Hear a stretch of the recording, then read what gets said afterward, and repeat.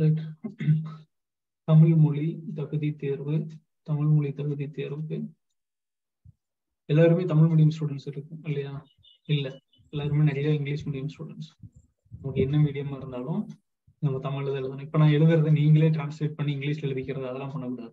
தமிழ் எழுதி பழகுங்க, தமிழ்ல புரிஞ்சு பழகுங்க. ஸோ நமக்கு தமிழ் தெரியுதா, பேசிக்கான தமிழாவது தெரியுதா அப்படிங்கிறத செக் பண்றதுக்கு தான் அவங்க வராங்க. அதையும் நான் தங்கிலீஷ்ல எழுதிக்குவேன் சார், அப்புறம் என்னோட நாலேஜுக்கு நானே டிரான்ஸ்லேட் பண்ணிக்குவேன் சார், அதெல்லாம் பண்ணக்கூடாது. கட்டாய தமிழ் மொழி தகுதி தேர்வு.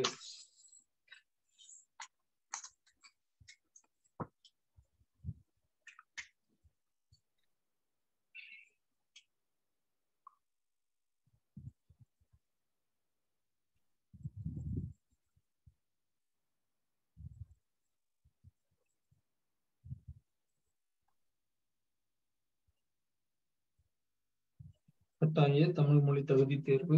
ஸோ நமக்கு இதுக்கு கொடுத்துருக்கிற மார்க்ஸ் அப்படிங்கிறது டோட்டலா 100 மார்க்ஸ். உங்களை டெஸ்ட் பண்ண போறது 100 மார்க்ஸ். இந்த 100 மார்க்ஸ்க்கு உங்களுக்கு கொடுக்குற டைம் அப்படிங்கிறது 3 ஹார்ஸ், 3 மணி நேரம். 3 மணி நேரம் கொடுத்து 100 மார்க்குக்கு ஒரு கொஸ்டின் கொடுக்குறாங்க. அந்த 3 மணி நேரத்துல உங்களால 100க்கு மினிமம் எலிஜிபிலிட்டி மார்க், குறைந்தபட்ச தகுதி மதிப்பெண்கள் எவ்வளவு அப்படின்னா 100க்கு 40 மதிப்பெண்கள். நீங்க 100க்கு 40 வாங்கிட்டீங்கன்னா போதும். 100க்கு 39 வாங்கினாலும் ஃபெயில் தான். அப்படி நம்ம ஒருவேளை இதுல ஃபெயில் ஆனோம் அப்படின்னா என்ன ஆகும்னா, பேப்பர் 1ஓட பேப்பர் நீங்க ஒரே நாள்ல காலையில ஒரு பேப்பர் எழுதுவீங்க, ஈவினிங் ஒரு பேப்பர் எழுதுவீங்க. மார்னிங் பேப்பர் தான் ஃபர்ஸ்ட் எவாலுவேஷனுக்கு போகும். மதிப்பீட்டுக்கு போகக்கூடிய பேப்பர் ஃபர்ஸ்ட் பேப்பர் தான் ஃபர்ஸ்ட் போகும். தமிழ் எலிஜிபிலிட்டி பேப்பர் ஃபர்ஸ்ட் போகும். அதுல நீங்க 100க்கு 40 மார்க்குக்கு கீழே தான் வாங்கியிருக்கீங்க அப்படின்னா உங்களோட செகண்ட் பேப்பர், மதியானம் எழுதக்கூடிய அந்த செகண்ட் பேப்பரை டிஸ்குவாலிஃபை பண்ணிடுவாங்க. அந்த பேப்பர் கரெக்ஷனுக்கே போகாது. சார் இதுல ஒரு 30 வாங்கி மெயின்ஸ்ல நல்லா வாங்கினா அதுக்கு ஒரு 10 மார்க் இதுல கடன் போட்டு மேனேஜ் பண்ணிக்கலாமா? பண்ணலாம் முடியாது. ஸோ இதுல நம்ம மினிமம் 100க்கு 40 வாங்கணும். பட் இதுல நீங்க 100க்கு 98 வாங்குறீங்க, அப்பாடா இந்த மார்க் மெயின்ஸ்ல கூட்டிக்குவாங்களா? டெஃபினட்டா கூட்ட மாட்டாங்க. ஸோ இங்க நீங்க 40 வாங்கினாலும் ஒண்ணுதான், 100க்கு 100 வாங்கினாலும் ஒண்ணுதான். இதுல அதிகமா வாங்குறதால எதுவும் நடக்க போறது இல்லை. ஆனா 100க்கு 40க்கு கீழே வாங்கினீங்கன்னா ஒண்ணுமே நடக்காம போயிடும்.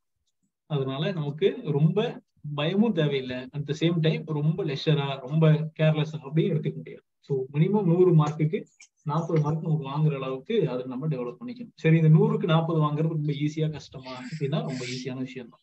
நான் இப்போ சொல்றேன், இன்னைக்கு இருக்கிற இந்த ஸ்டூடெண்ட்ஸ் எல்லாருமே எதுவுமே பண்ணாம டைரக்டா நீங்க எக்ஸாம் ஹாலுக்கு போய் எக்ஸாம் எழுத முடிஞ்சும் அதுல நான் 40 மார்க் வாங்கிட முடியுமானா டெஃபினட்டா முடியும். கிளியர்?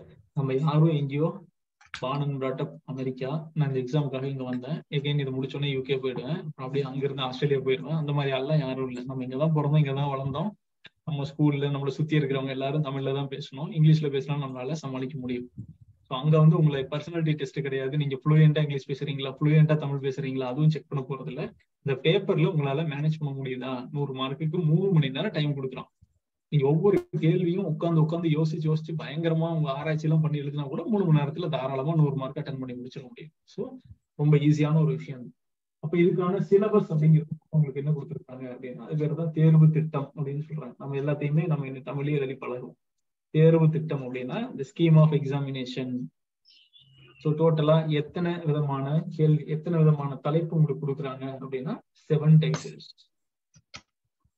7 டைட்டில்ஸ் இல்ல 7 டாபிக்ஸ் வச்சுக்கோங்க. 7 விதமான தலைப்புகள் கொடுக்குறாங்க. ஒண்ணு மொழிபெயர்த்தல். மொழிபெயர்த்தல் என்ன? மொழிபெயர்த்தல மொழிபெயர்ங்க பார்ப்போம். மொழிபெயர்த்தல் டிரான்ஸ்லேஷன். அப்ப பாருங்க, எல்லாருக்குமே தமிழும் தெரியுது, இங்கிலீஷும் புரியுது. கரெக்ட், அவ்வளவுதான். தமிழுக்கு எலிஜிபிள் ஆயிட்டோம் நம்ம. மொழிபெயர்த்தல் அப்படிங்கிறது டிரான்ஸ்லேஷன். அந்த டிரான்ஸ்லேஷன் 2 பார்ட். ஒண்ணு தமிழ் டு இங்கிலீஷ், இன்னொன்னு இங்கிலீஷ் டு தமிழ். இப்போ நம்ம கிளாஸ் எல்லாமே எப்படி இருக்கும்? பைலிங்குவலா தான் இருக்கும். இப்போ நம்ம கிளாஸ்ல ஏதாவது நமக்கு இஷ்யூ இருக்கா? நம்ம தமிழ்ல இருக்கிறவங்க தமிழ் ஸ்டூடெண்ட்ஸுக்கும் பிரச்சனை இருக்காது, இங்க இருக்கிற இங்கிலீஷ் மீடியம் ஸ்டூடெண்ட்ஸுக்கும் பிரச்சனை இருக்காது. ஸோ பைலிங்குவலா கிளாஸ் கொண்டு போகும். எல்லா விஷயத்தையும் நம்மளால தமிழ்லயும் புரிஞ்சுக்க முடியும், தமிழ்ல சொல்ற விஷயத்தை இங்கிலீஷ்லயும் புரிஞ்சுக்க முடியும், இங்கிலீஷ்ல சொல்ற விஷயத்தை நம்மளால தமிழ்லயும் புரிஞ்சுக்க முடியும். அந்த எபிலிட்டி நம்ம எல்லாருக்குமே இருக்கு. ஸோ அதுதான் இந்த மொழிபெயர்த்தல். உங்களால ஒரு விஷயத்தை அண்டர்ஸ்டாண்ட் பண்ணிக்க முடியுதான்னு செக் பண்றதுதான் அதுல பாக்குறாங்க. ஸோ அது மொழிபெயர்த்தல் அப்படின்னு நம்ம சொல்றோம்.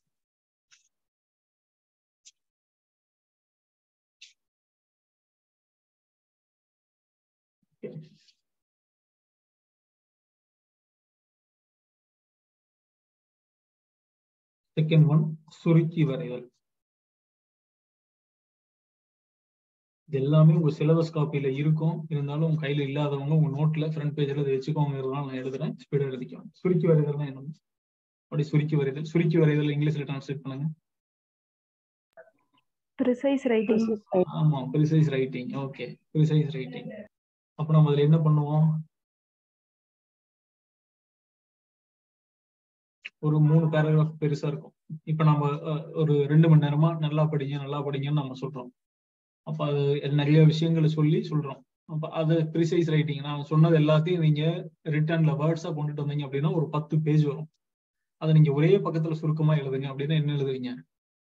அன்றாடம் படிக்க வேண்டும், அன்றாடம் திருப்புதல் செய்ய வேண்டும், அன்றாடம் எழுதி பழக வேண்டும் அப்படிங்கிற விஷயத்த அவரு கிளாஸ்ல சொன்னாரு. அவ்வளவுதான விஷயம்.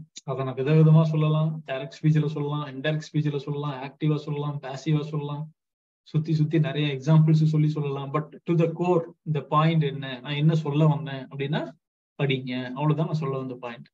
இப்போ 3 பக்கம் 30 பக்கம் நான் சொன்ன ஒரு விஷயத்த உங்களால ஒரு பக்கத்துல எழுத முடியுமா? டெஃபினட்டா எழுத முடியும். இப்போ ஒரு பெரிய ஸ்டோரி இருக்கு, ஒரு பேராகிராஃப் கொடுத்துருப்பாங்க, 3 பேராகிராஃப் 4 பேராகிராஃப் கொடுத்து ஒரு பெரிய விஷயமா கொடுத்துருப்பாங்க. அந்த பெருசா கொடுத்துருக்கிற ஒரு விஷயத்த ரொம்ப ஷார்ட்டா சுருக்கி எழுதுங்க அப்படின்னு சொல்றதுதான் ப்ரிசைஸ் ரைட்டிங். அப்போ ரொம்ப ஈஸி. அதுக்கு நம்ம என்ன செய்யணும்? அந்த பேராகிராஃபை நல்லா படிக்கணும். அந்த பேராகிராஃபோட மீனிங் என்ன அப்படிங்கறத நம்ம கிளியரா அண்டர்ஸ்டாண்ட் பண்ணிக்கணும். அண்டர்ஸ்டாண்ட் பண்ண ஒரு விஷயத்த நம்ம அதுல இருந்தே எடுத்து சுருக்கமா எழுதணும். அப்ப அதுல ஏதாவது எழுத்து பிழை எல்லாம் வந்துருமே சார், ஒரு 3 பேராகிராஃப் தமிழ் நான் ஒரு பேராகிராஃபா எழுதுறேன், அப்ப அதுல ஏதாவது எழுத்து பிழை எல்லாம் வந்துருமே அப்படின்னா, நீங்க விஷயத்தை தான் சுருக்குறீங்க. எந்த எழுத்துக்குமே ஒரு டாபிக் எழுதுறீங்க, இந்த லா வரணுமா, இந்த லா வரணுமா, நீங்க எதுவும் ஆராய்ச்சி எல்லாம் பண்ண வேண்டாம். அந்த வார்த்தை ஆல்ரெடி அந்த பேராகிராஃப்ல தான் இருக்கு. ஸோ நீங்க மீனிங்கை புரிஞ்சுட்டு அந்த பேராகிராஃபை சுருக்கமா எழுதுறீங்க. அதான் ப்ரிசைஸ் ரைட்டிங் அப்படின்னு நம்ம சொல்லக்கூடியது. 3வது பொருள் உணர்திறன் அப்படிங்கிறதா 3வது டாபிக். பொருள் உணர்திறன். பொருள் உணர்திறன் அப்படின்னா என்ன அப்படின்னா, நம்ம இங்கிலீஷ்ல இதுக்கு என்ன டிரான்ஸ்லேட் பண்ணுங்க? Comprehension sir. ஆமா, அவ்வளவுதான். Good, comprehension. ஓ, எல்லாம் general English students. Okay, comprehension என்னது? ஒரு பெரிய பேராகிராஃப் கொடுத்து, ஒரு பெரிய பேராகிராஃப், பெருசா ஒரு பேராகிராஃப் கொடுத்து, அந்த பேராகிராஃப்ல இருந்து கீழே ஒரு 10 கேள்வி கொடுத்துருப்பாங்க. 10 கேள்வி, ஒரு 5 கேள்வி இருக்கும். அப்ப பதிலும் அங்கதான் இருக்கு, அதுக்கு கீழே கேள்வி இருக்கும். அந்த கேள்வியை படிச்சு பார்த்துட்டு அந்த பேராகிராஃபை திரும்ப படிச்சீங்கன்னா அந்த கேள்விக்கான எல்லா ஆன்சர்ஸும் அங்க இருக்கு. இது ஏதாவது கஷ்டமா இருக்குமா?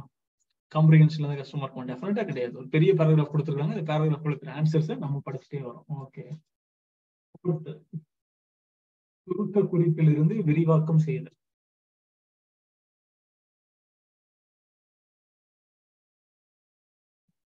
சுருக்க குறிப்பில் இருந்து விரிவாக்கம் செய்தல்.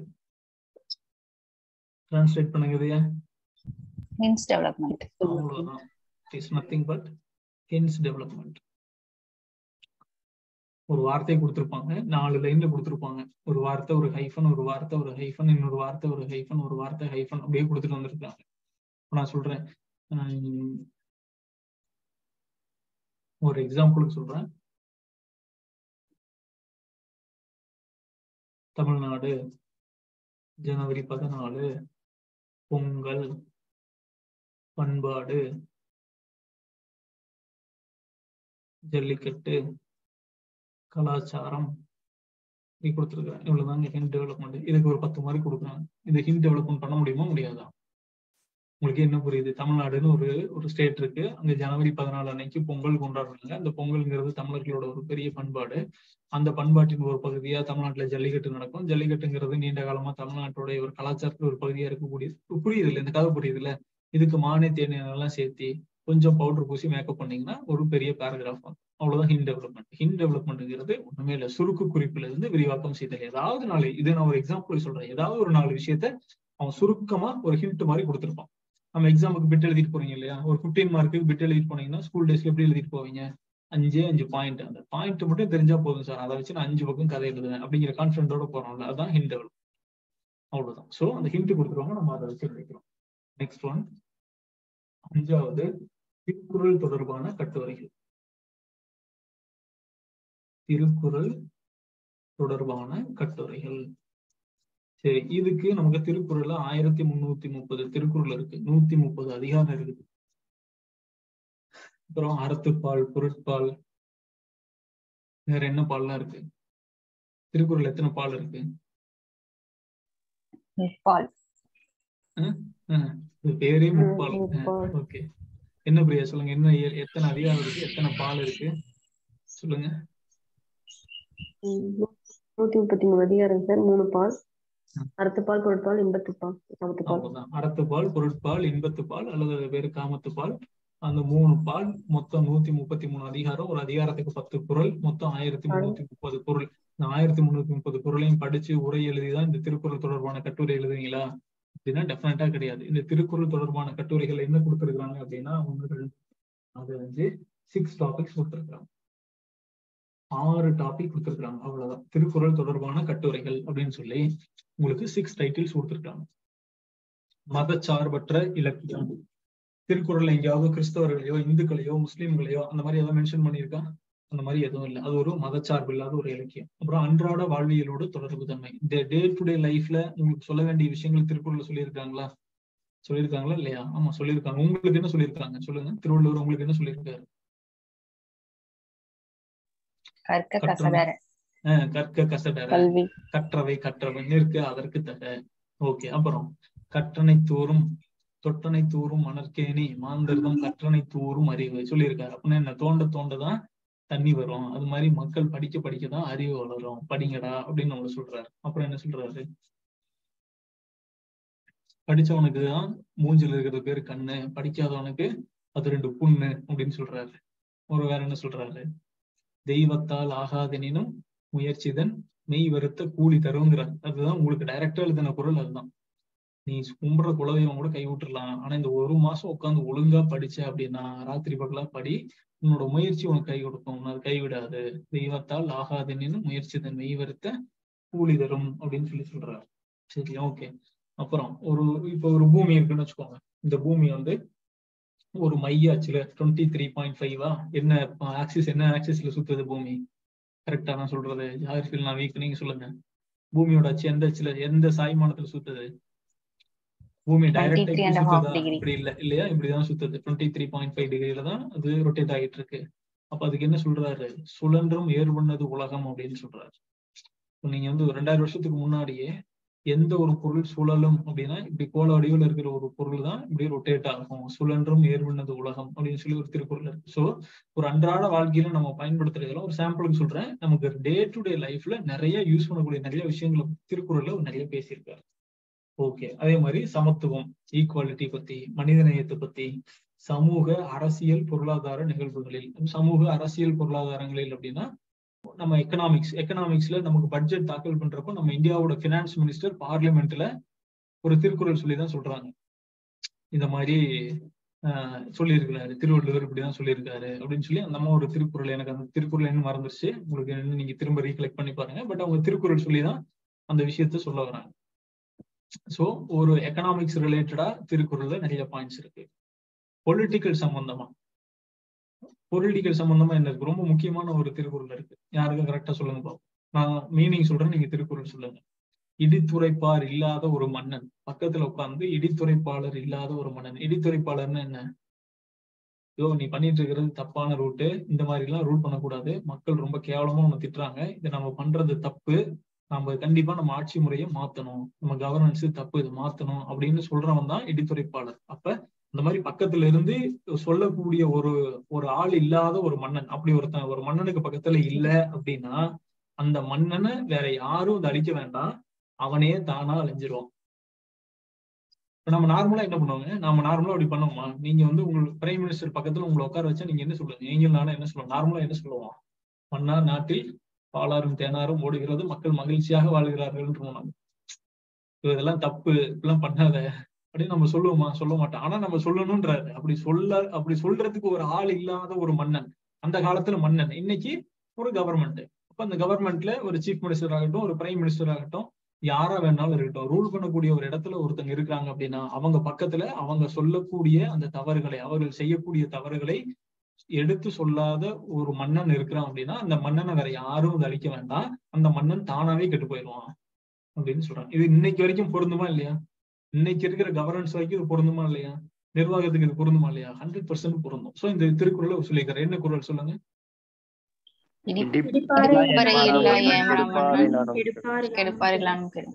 அவ்வளவுதான். டிப்பார் இல்ல ஏமாறவனன் கெடுப்பார் இல்ல கெடும். அவ்வளவுதான். புரியுதா? இவ்வளவுதான் விஷயம். சோ இப்படி ஒரு திருக்குறள் இருக்கு. அந்த விஷயம் அது சம்பந்தமா கேட்கறாங்க. அப்புறம் திருக்குறளில் தத்துவ கோட்பாடுகள். திருக்குறள்ல தத்துவத்துக்கு குறைவே இல்லை. நிறைய விஷயங்களை வாழ்க்கையோட தத்துவங்கள் நிறைய சொல்லியிருக்காரு. இவ்வளவுதாங்க. இந்த 5 டைட்டில் தான் 6 டைட்டில் தான் அவங்க நமக்கு ஒரு கேள்வி கேட்க போறாங்க. இந்த 6 டைட்டில் 2-3 டைட்டில் அவங்க கொடுத்த ஆப்ஷன் கொடுத்து அதுல இருந்து ஒரே ஒரு கட்டுரையை எழுத சொல்லுவாங்க.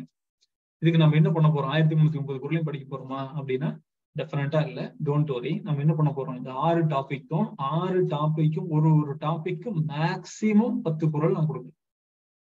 6 டாபிக்கு மேக்சிமம் 60 குறள். நீங்க 60ஐயும் மனப்பாடம் பண்ணணும்னு அவசியம் இல்லை. நான் 6 டாபிக்கும் தனித்தனியா உங்களுக்கு கட்டுரை தரேன். என்ன டாபிக்ல கேட்டாலும் சரி, வித் திருக்குறளோட உள்ள திருக்குறள் இருக்கும், அது சொல்ற பொருள் இருக்கும், அது இன்னைக்கு வாழ்க்கையோட அது எப்படி ஒத்து போகுது, ஒவ்வொரு தலைப்புக்கும் உண்டான மெட்டீரியலை நான் உங்களுக்கு நெக்ஸ்ட் கிளாஸ் அடுத்த சாட்டர்டேக்குள்ள உங்களுக்கு நான் அனுப்பிச்சு வச்சிடறேன். ஸோ அந்த 6 டைட்டில நல்லா படிச்சு வச்சுக்கோங்க. ஒவ்வொரு டைட்டிலுக்கும் ஒரு 5 திருக்குறளை மனப்பாடம் பண்ணி வச்சுக்கோங்க. அவ்வளவுதான். ஸோ இந்த 5 டைட்டிலுக்குள்ள ஏதோ ஒரு டைட்டில் தான் கேள்வியா வரும். ஸோ நமக்கு ரெடிமேடா ஆன்சர் கொடுக்குறேன். அந்த ஆன்சரை நீங்க மனப்பாடம் பண்ணி வச்சுக்கோங்க. சும்மா படிச்சு பாத்தீங்கன்னா உங்களுக்கே புரிஞ்சிடும். அந்த ஆன்சர் நீங்க எழுதி வச்சுட்டீங்கன்னா திருக்குறள் சம்பந்தமா நீங்க என்ன கேட்டாலும் எழுதிடலாம். அண்ட் 6வது 6th ஒன் கடிதம் வரைதல். கடிதம் வரைதல் அப்படின்னா என்ன? இங்கிலீஷ்ல என்ன? Letter writing. Letter writing. as I அப்படின்னு நம்ம எழுதிட்டே இருக்கிறோம்ல. ஸ்கூல் டேஸ்ல இருந்து ஒரு letter எழுதுறோம்ல. as I suffering from fever, I couldn't able to write the mains test. அதான் இன்னைக்கு நம்ம வார்த்தை மட்டும் பின்னாடி மாத்தி அங்கிட்ட அதான் காரணம் சொல்லிட்டு இருக்கிறீங்க. எனக்கு அது சரியில்லை சார், இது சரியில்லை சார் இல்லையா? as I suffering from fever. So இந்த லெட்டர் ரைட்டிங் தான். அவ்வளவுதான். கடிதம் எழுத தெரியுதா? அப்ப என்ன கடிதம் எழுத கேட்கறான்? அவங்ககிட்ட வந்து நார்மல் கடிதம்லாம் கேட்கல. ஏன்னா நீங்க நாளைக்கு ஒரு கவர்மெண்ட்ல ஒர்க் பண்ண வரீங்க. இப்போ ஒர்க் பண்ண வரப்ப கவர்மெண்ட்ல இருக்கிற இந்த லெட்டர் ரைட்டிங் ஃபார்மெட் உங்களுக்கு தெரியணும்னு சொல்றதுலாம் ஆக்சுவலா ஒரு தேவையில்லாத வேலை. ஃபார்மெட் வேலைக்கு வந்ததுக்கு அப்புறம் உங்களுக்கு அங்க எப்படி எழுதணுங்கிறத அங்கேயே நமக்கு தெரிஞ்சிடும். நம்ம அங்க கத்துக்கலாம். ஆனா இதை கொடுத்து வச்சிருக்காங்க, தமிழ் தெரியுதானே இதுல செக் பண்றாங்க. ஸோ லெட்டர் ரைட்டிங் அப்படிங்கிறது நார்மலா நம்ம ஒண்ணு போட்டுருக்கோம்ல. என்ன போடுவோம்? ஃப்ரம் டு, அனுப்புனர், பெறுநர், பொருள் அப்படின்னா சப்ஜெக்ட், அப்புறம் கீழே ஐயான்னு போட்டு எனக்கும் என் தாத்தாவுக்கும் உடல்நிலை சரியில்லாத காரணத்தால் நாங்கள் இருவரும் இன்று உங்களை சந்திக்க இயலாது. காமனா எழுதுற ஃபார்மேட். அப்ப இந்த மாதிரி காமன் ஃபார்மேட்ல லெட்டர் ரைட்டிங் இருக்குமா அப்படின்னா இல்ல. கவர்மெண்ட் ஃபார்மேட்டுக்கு நிறைய டைப் ஆஃப் லெட்டர் ரைட்டிங் இருக்கு. அப்ப எந்த லெட்டர் ரைட்டிங் நம்ம என்னென்ன டைப்லாம் அதுல இருக்கு அப்படின்னா,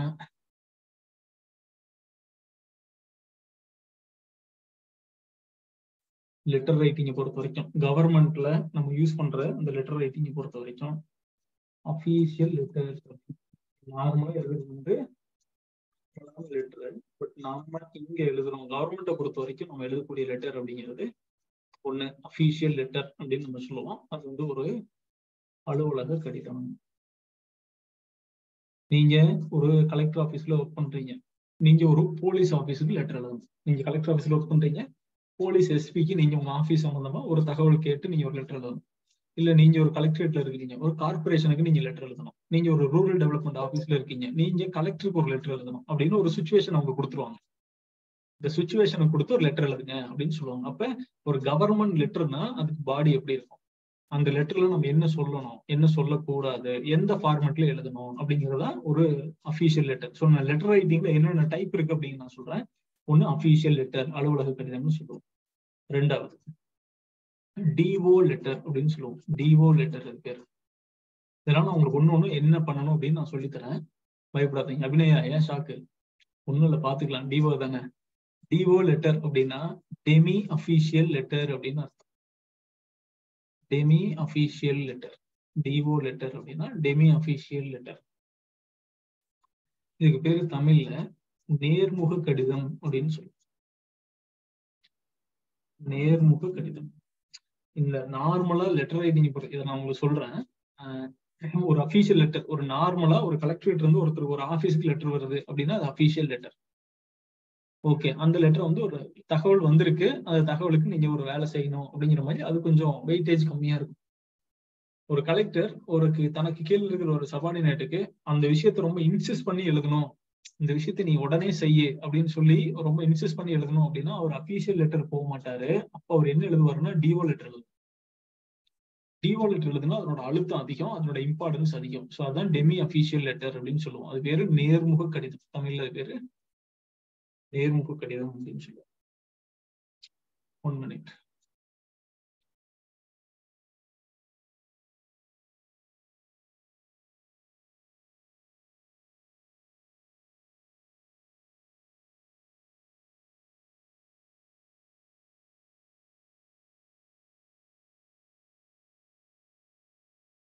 ரைட். ஸோ இம்பார்ட்டன்ஸ் அதிகமா இருக்கிறது நேர்முக கடிதம். அண்ட் தென் ப்ரொசீடிங்ஸ் அப்படின்னு சொல்லுவோம். ஸோ இது எல்லாமே லெட்டர் ரைட்டிங்ல இருக்கக்கூடிய அரசு அலுவலகங்களில் இந்த கடிதம் அப்படிங்கிறது லெட்டர் கவர்மெண்ட் ஆஃபீஸஸ்ல என்ன டைப் ஆஃப் லெட்டர்ஸ் நம்ம கம்யூனிகேட் பண்ணிட்டு இருக்கோம் அப்படிங்கிறதா எல்லாமே ப்ரொசீடிங்ஸ் அப்படின்னு சொல்லுவோம். ப்ரொசீடிங்ஸ் அப்படின்னா தமிழ்ல செயல்முறை ஆணைகள். செயல்முறை ஆணைகள்னு சொல்லுவோம். அது வெறும் ப்ரொசீடிங்ஸ்.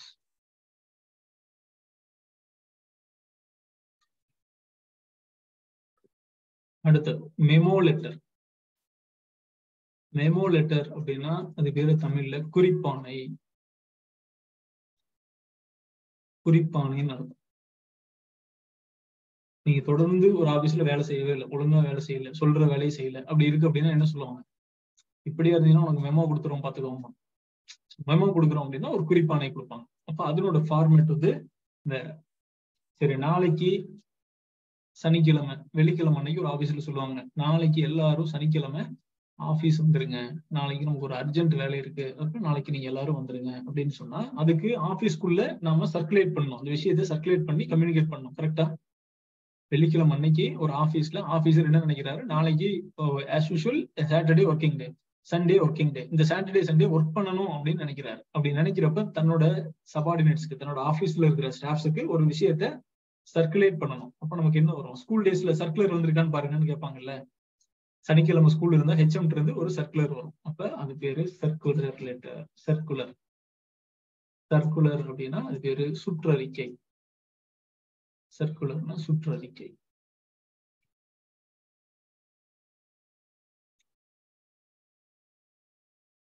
அந்த இந்த ஆபீஸ்ல இவங்களுக்கு இந்தந்த வேலை அப்படின்னு ஆல்ரெடி ஒரு ஆர்டர் இருக்கும். அந்த ஆர்டர்ல மாத்தலாம், எந்த இடத்துல வேணாலும் மாத்தலாம். ஒரு ஆபீஸ்ல 10 பேர் வேலை செய்யறாங்க, அந்த 10 பேரோட ரோலை மாத்தலாம். நீ இந்த வேலையை பாரு, நாளையில இருந்து நீ இந்த வேலையை பாரு அப்படின்னு சொல்லி மாத்தலாம்.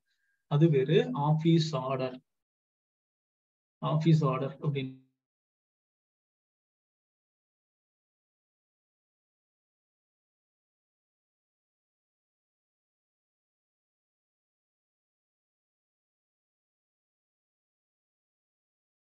ரைட். 7th one மினிட்ஸ் அப்படின்னு சொல்லுவோம். நான் எழுதிட்டே வரீங்கல்ல, இதெல்லாம் டைப்ஸ். ரைட். மினிட்ஸ் அப்படின்னு சொல்லுவோம். மினிட்ஸ் அப்படின்னா இன்னைக்கு இப்ப நான் சே ஃபார் எக்ஸாம்பிள் நான் ஒரு கலெக்டர்னு வச்சுக்கோங்க. நல்லா இருக்குல்ல சொல்லிக்கிறதுக்கு? நான் கலெக்டர், இன்னைக்கு நான் தான் கலெக்டர், நீங்க எல்லாம் என்னோட சபார்டினேட் ஆபீசர்ஸ். நான் உங்க கூட ஒரு மீட்டிங் நடத்துறேன். இப்படி ஒரு மீட்டிங் நடத்தினதை சீஃப் செக்ரட்டரிக்கு நாம ஒரு தகவல் அனுப்புவோம். அப்படின்னு என்னன்னா, இங்க கலெக்டர் தலைமையில இந்த நாள் இத்தனை மணிக்கு கலெக்டர் ஆபீஸ்ல இந்த கூட்டம்லாம் நடந்துச்சு, இதுல இந்தந்த விவரங்கள்லாம் விவாதிக்கப்பட்டது, இதுல இந்தந்த முடிவுகள் எடுக்கப்பட்டது, இதெல்லாம் நாங்க செய்ய போறோம் அப்படின்னு சொல்லி நம்மளோட ஹையர் அபிஷியலுக்கு, கவர்மெண்ட்டுக்கு நம்ம ஒரு லெட்டர் அனுப்புவோம். அதுக்கு பேர் தான் மீட்டிங் மினிட்ஸ் அப்படின்னு சொல்லுவோம். ஸோ மினிட்ஸ் அப்படின்னா என்ன அப்படின்னா தமிழ்ல கூட்ட நடவடிக்கைகள். கூட்ட நடவடிக்கைகள்.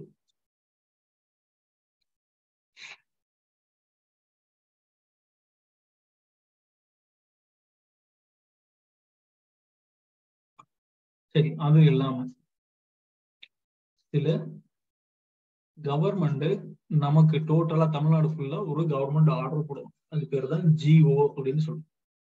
இப்ப கட்டாய தமிழ் மொழி தகுதி தேர்வு அப்படிங்கிறது கவர்மெண்ட் எதுல நமக்கு உங்களுக்கு சொன்னாங்க? ஒரு ஜிஓ போட்டாங்களா?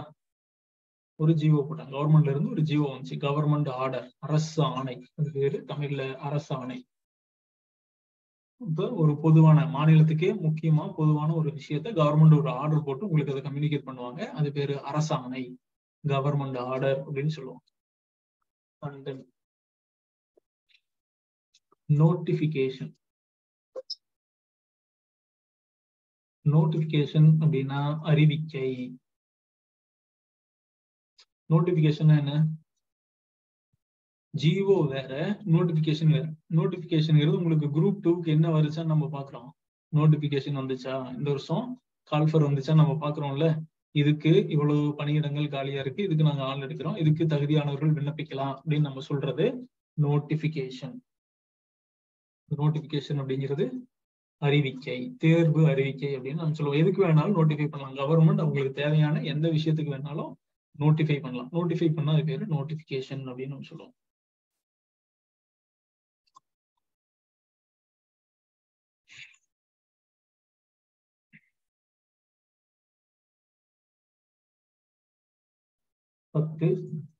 ரிவ்யூ. எந்த ஒரு ஹையர் ஆபீசரும் தனக்கு கீழே இருக்கிற சபார்டினேட் ஆபீசர் அண்ட் ஆபீசர்ஸை ரிவ்யூ பண்ணலாம். அந்த ரிவ்யூ பண்ணதை ஒரு அறிக்கையா, ஒரு டிராஃப்டா எழுதணும். அது பேரு ஆய்வறிக்கை. ரிவ்யூ அப்படின்னா ஆய்வறிக்கை.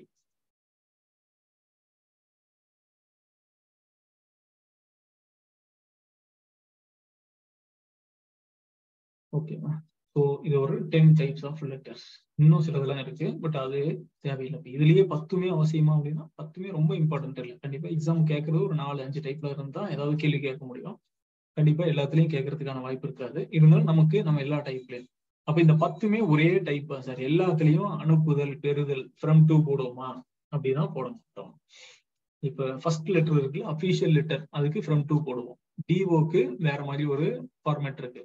ப்ரொசீடிங்ஸ் அப்படின்னா அதுக்கு ஃபார்மேட் வேற. மெமோ எழுதுறது ஒரு ஃபார்மேட் வேற. சர்க்குலர் கொடுக்கறதுக்கு ஒரு ஃபார்மேட் இருக்கு. ஆபீஸ் ஆர்டருக்கு ஒரு ஃபார்மேட் இருக்கு. அதே மாதிரி மினிட்ஸ் எழுதுறது வேற, ஜிஓ ஒரு ஃபார்மேட்ல இருக்கும், நோட்டிபிகேஷன் ஒரு மாதிரி இருக்கும், ரிவ்யூன்னு ஒரு மாதிரி இருக்கும். ஸோ இந்த ஒவ்வொரு விஷயத்தையும் நாம எப்படி எழுதணும், எந்தெந்த மாதிரி. ஒரு டிஓ லெட்டர் ஒன்று எழுதுங்க. அப்ப நம்ம கொஸ்டின் பேப்பர்ல எப்படி ஒரு கொஸ்டின் இருக்கும் அப்படின்னா, உங்களுக்கு இந்த விஷயத்தை செய்ய சொல்லி நீங்க இவருக்கு ஒரு நேர்முக கடிதம் எழுதுங்க அப்படின்னு கேட்டிருப்போம். கொஸ்டின் பேப்பர்ல ஒரு நேர்முக கடிதம் எழுதுறதுன்னா என்ன? DO letter. இல்ல ஒரு அலுவலக கடிதம் எழுதுங்க அப்படின்னு கேட்டா அது அபிஷியல் லெட்டர். ஒரு ப்ரொசீடிங்ஸ் எழுதுங்க அப்படின்னு சொன்னா அது செயல்முறை ஆணை. சோ நமக்கு இந்த டைப்ல இருந்து இதை தாண்டி ஒரு கேள்வி உங்களால கேட்க முடியாது. அவங்களால கண்டிப்பா கேட்க முடியாது. இந்த டைப்புக்குள்ள இருந்து ஏதாவது ஒரு டைப்ல உங்களுக்கு கேள்வி கேட்பாங்க. அப்ப நமக்கு ஸ்டாண்டர்டா ஒவ்வொரு கேள்விக்கும் இந்த ப்ரொசீடிங்ஸ்னா எப்படி இருக்கும், அதுக்கு ஒரு ஃபார்மேட். மெமோனா எப்படி இருக்கும், ஒரு ஃபார்மேட். இந்த ஃபார்மேட் அப்படிங்கிறது இட் இஸ் நத்திங் பட் அதுல அனுப்புதல் பெறுதல் வேணுமா வேண்டாமா, தங்கள் உண்மையுள்ளன்னு போடணுமா, தங்கள் அன்புள்ளன்னு போடணுமா. இப்ப நீங்க யுவர்ஸ் ட்ரூத்ஃபுல்லின்னு ஒரு இடத்துல போடுவோம். கவர்மெண்ட்டை பொறுத்த வரைக்கும் ஒரு லெட்டர்ல யுவர்ஸ் ட்ரூத்ஃபுல்லின்னு போடுவோம், இன்னொரு இடத்துல யுவர்ஸ் லவ்விங்லின்னு போடுவோம். சோ சம அளவுல இருக்கிற ஒரு ஆபீசர்ஸ் அப்படின்னா தங்கள் அன்புள்ள அப்படின்னு எழுதலாம். இல்ல நான் என்னோட ஹையர் ஆபீசருக்கு எழுதுறேன் அப்படின்னா தங்களின் உண்மையுள்ளன்னு எழுதலாம். சோ தங்களின் அன்புள்ள வேற, தங்களின் உண்மையுள்ள வேற. அப்ப யாருக்கு யார் எழுதணும் அப்படிங்கிறது இது ஒரு ஃபார்மேட். அவ்வளவுதான், ஒரு லெட்டர் ரைட்டிங் ஃபார்மேட். இந்த ஃபார்மேட்டை நான் 10 ஃபார்மேட்டும் உங்களுக்கு அழகா சொல்லித்தரேன். அந்த 10 ஃபார்மேட்டுக்கும் சில சாம்பிள்ஸ் கொடுக்குறேன். அந்த ஃபார்மேட் மட்டும் ஞாபகம் வச்சுக்கோங்க. இவ்வளவுதான் லெட்டர் ரைட்டிங். காமன் தான், உள்ளுக்குள்ள எழுதுற கண்டென்ட் எல்லாம் ஒண்ணுதான். இந்த எங்க அனுப்புதல் வைக்கணும், எங்க பெறுநர் வைக்கணும், எந்த இடத்துல கீழே எழுதணும், யாருக்கு எழுதுறப்ப எப்படி எழுதணும் அப்படிங்கிற விஷயம் தான் லெட்டர் ரைட்டிங். லெட்டர் ரைட்டிங் ரொம்ப சிம்பிளான ஒரு விஷயம். உங்களுக்கு பார்த்தோன்னு பயந்துடாதீங்க. இவ்வளவுதான் types of letter writing.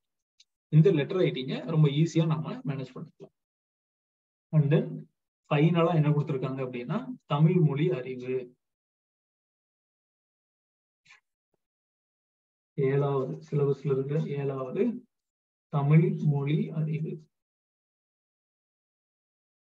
Knowledge in Tamil அப்படின்னு சொல்லி நம்ம கொடுப்போம். அப்ப நாலேஜ் இன் தமிழ் அப்படின்னா உங்களுக்கு தமிழ்ல எந்த அளவுக்கு ஒரு அனுபவம் இருக்கு, உங்களுக்கு தமிழை உங்களால ஹேண்டில் பண்ண முடியுதா. ஏன்னா இதுக்கு முன்னாடி இருந்ததெல்லாம் என்ன பண்றோம், பெரிய பேராகிராஃப் இருந்ததை சின்னதா மாத்தி கொடுத்தோம். பேராகிராஃப்ல இருந்து கேள்வி கேட்டாங்க. Comprehension writing, precis writing, hints development, அப்புறம் திருக்குறளுக்கு ஒரு எஸ்ஸே எழுதுறது, இதெல்லாம் தான் பண்ணும். பர்டிகுலரா உங்களுக்கு தமிழ் நாலேஜ் அப்படிங்கிற ஒரு விஷயத்தை தமிழ் மொழி அறிவுல என்ன கேட்பாங்க அப்படின்னா சொந்த வாக்கியத்தில்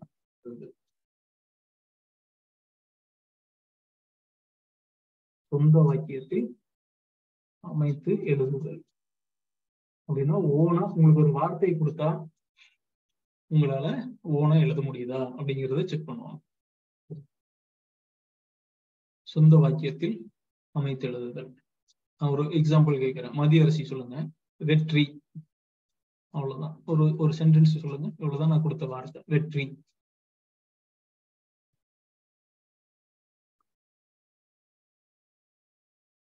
மதியரசி ஆன்சர் பண்ணுங்க. ஆன்சர் பண்ணுங்க. வெற்றி அப்படிங்கிற ஒரு வேர்டு கொடுத்துருக்கிறேன். சொந்த வாக்கியத்துல நீங்க அமைக்கணும். நீங்க என்ன வேணாலும் எழுதணும். ஒன் லைன்ல சொல்லுவாங்க சார். ஆமா, 1 லைன்ல சொல்லலாம், 2 லைன்ல சொல்லலாம், 3 லைன்ல சொல்லலாம், எப்படி வேணாலும் சொல்லலாம். முயற்சி வெற்றி தரும். அவ்வளவுதான். ரொம்ப சிம்பிள். முயற்சி வெற்றி தரும். Okay, good. இதே வெற்றிக்கு வேற யாராவது சொல்றீங்களா? பிரியா ட்ரை பண்ணுங்க. வெற்றிக்கு சொல்லுங்க.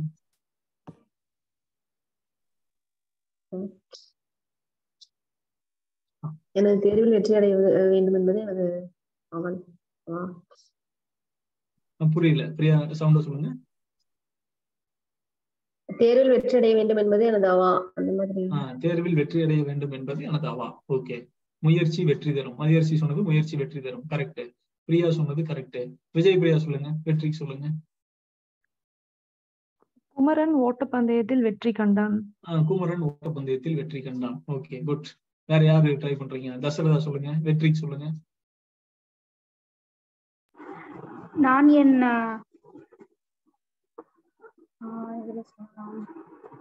நான் பரீட்சையில் வெற்றி பெற்றேன்.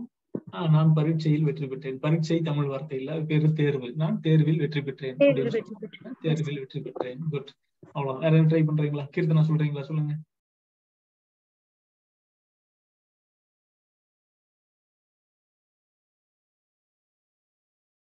அடுத்து தாரணி. கீர்த்தனாவுக்கு அடுத்தது தாரணி. தாரணி ரெடியா இருங்க. அடுத்து தாரணிக்கு அடுத்தது அஃப்ரின். தேர்வில் வெற்றி பெற்றால் மட்டுமே வேலை உண்டு. தேர்வில் வெற்றி பெற்றால் மட்டுமே வேலை உண்டு. ஆமா, இது என் ஸ்டேட்மெண்ட் இல்ல, இது என் கட்டளையே சாசனங்கிறாங்க கீர்த்தனா. அவ்வளவுதானே. தேர்வில் வெற்றி பெற்றால் மட்டுமே வேலை உண்டு. Okay, right. அடுத்தது தாரணி. பாண்டியன் இடைத்தேர்தலில் 1000 வாக்கு வித்தியாசத்தில் வெற்றி கண்டார்.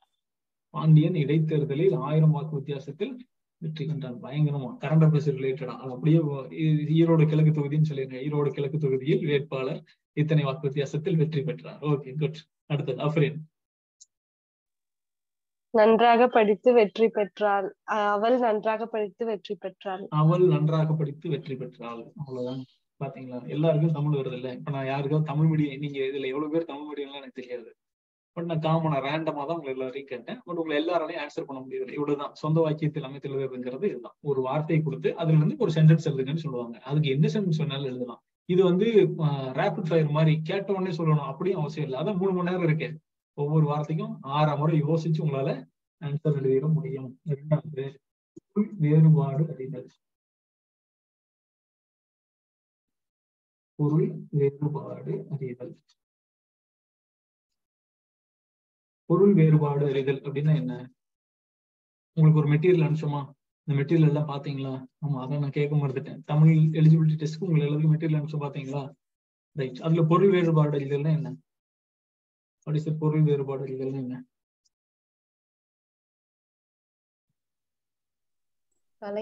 Difference between the ஒரே மாதிரி ப்ரொனன்சியேஷன் வார்த்தை இருக்கும். ஒரே மாதிரி ப்ரொனன்சியேஷன் இருக்கும், பாக்குறதுக்கு ஒரே மாதிரி இருக்கும், ஆனா அது ரெண்டுக்கும் மீனிங் வேற வேறையா இருக்கும். அந்த மாதிரி ஒரு எக்ஸாம்பிள் சொல்லுங்க. Very good. ஒளி ஒளி. இதுக்கு என்ன மீனிங்? இந்த ஒளி என்னது? இது சவுண்ட், சத்தம். இது லைட்.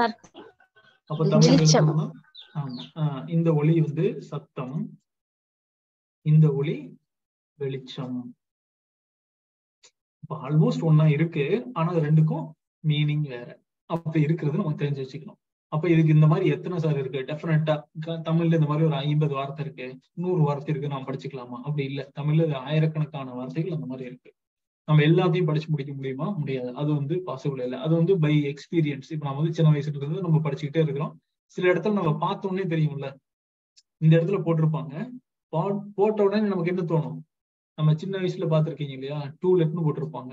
நிறைய வீட்டு வாடகைக்கு டூலெட்னு போட்டிருப்பாங்க. நமக்கு பார்த்தோன்னே நம்ம ஒரு 3ஆம் கிளாஸ் 4ஆம் கிளாஸ் படிக்கிறப்பெல்லாம் எனக்கு என்ன தோணும்? உங்களுக்கு தான் தோணுச்சுன்னு தெரியல. நான் எல்லாம் பல விதத்தை கேட்டிருக்கிறேன். என்ன நினைச்சுக்கோனா, அங்க டாய்லெட்னு இருக்கணும், அங்க ஏதோ மிஸ் பண்ணிட்டாங்க போல இருக்குன்னு நினைச்சுக்கோ. டூலெட் அப்படின்னா வாடகைக்கு அப்படிங்கிறது நமக்கு தெரியாது.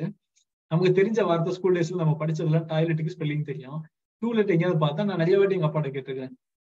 அப்ப அதுல வந்து ஐ விட்டுட்டாங்க போல இருக்கு, அது ஸ்பெல்லிங் மிஸ்டேக் இருக்குல்ல அப்படின்னு நம்ம சொல்லுவோம். ஸோ ஒரு பார்த்தோன்னே நமக்கு ஒரு நாலேஜுக்கு நம்ம ஒரு சில விஷயங்கள் தோணும். அது மாதிரி சின்ன வயசுல இருந்தே தமிழ் பார்த்துட்டே இருக்கிறப்ப தமிழ்ல இப்ப அண்ணன் அப்படின்னு சொல்றோம்னு வச்சுக்கோங்களேன். சொல்றேன்.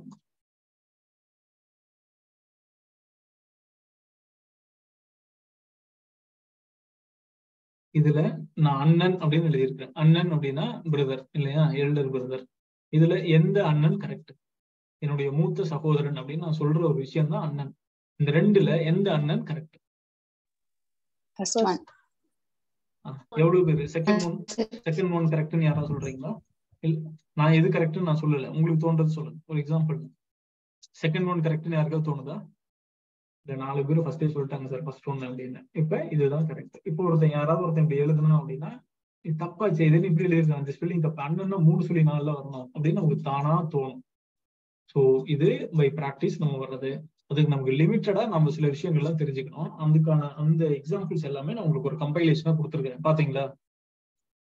உங்க மெட்டீரியல் இருக்கா, பொருள் வேறுபாடு அறிதல் அப்படிங்கிறது ஒரு மெட்டீரியல் அமைச்சிருக்கிறோமா, அதுல ஜஸ்ட் நீங்க எல்லாத்தையும் ஒரு வாட்டி கோ த்ரூ பண்ணீங்கன்னா போதும். அதுல இருக்கிற எல்லா வார்த்தைகளையும் கோ த்ரூ பண்ணிக்கோங்க. டெஃபினட்டா அதுல இருந்து ஒரு வார்த்தை மாட்டிக்கும், அதுல இருந்து நமக்கு நம்ம ஈஸியா எடுத்துட முடியும். ஸோ அதுதான் பொருள் வேறுபாடு அறிதல். அடுத்தது பிரித்தெழுதுதல் அப்படின்னு சொல்லி, ரெண்டாவது பொருள் வேறுபாடு அறிதல், மூணாவது பிரித்தெழுதுதல். இப்ப ஒரு வார்த்தையை கொடுத்து அந்த வார்த்தையை பிரித்தெழுதுங்க அப்படின்னு சொல்லுவாங்க, அது பிரித்தெழுதுதல். பிரித்தெழுதுதல்னா என்ன? ஒரு எக்ஸாம்பிள் சொல்லுங்க. தமிழ் மொழி பிரிச்சு எழுதுங்க. ஈஸி சார் அது இல்லையா? தமிழ் கூட்டல் மொழி, அவ்வளவுதான். ஸோ ஒரு வார்த்தையை கொடுக்குறோம், அந்த வார்த்தையை பிரிச்சு எழுதும். ரொம்ப எளிமையான ஒரு வார்த்தையை தான் கொடுக்க போறாங்க, அந்த வார்த்தையை நம்ம பிரிச்சு எழுதணும், அது பிரித்தெழு அப்படிங்கிறது. அந்த எதிர்ச்சொல், 4வது எதிர்ச்சொல். எதிர்ச்சொல்னா என்ன? ஆப்போசிட், ஆன்டோனிம்ஸ். வெற்றி, தோல்வி. வெளிச்சம் என்னது? இருட்டு, இருள். ஓகே, அந்த மாதிரி சொல்லுங்க. வேற ஏதாவது சொல்லுங்க, ட்ரை பண்ணுங்க. நாம எதிர்ச்சொல் சொல்றது நமக்கு ரொம்ப ஈஸி. காய், காய்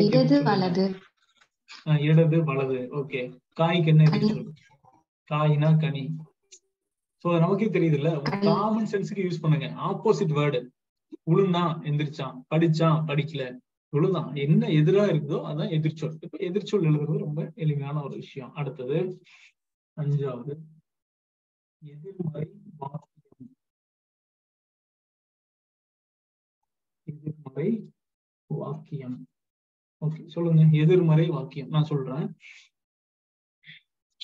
சிந்து தினம்தோறும் படித்தால் அப்படின்னு நான் சொல்றேன்.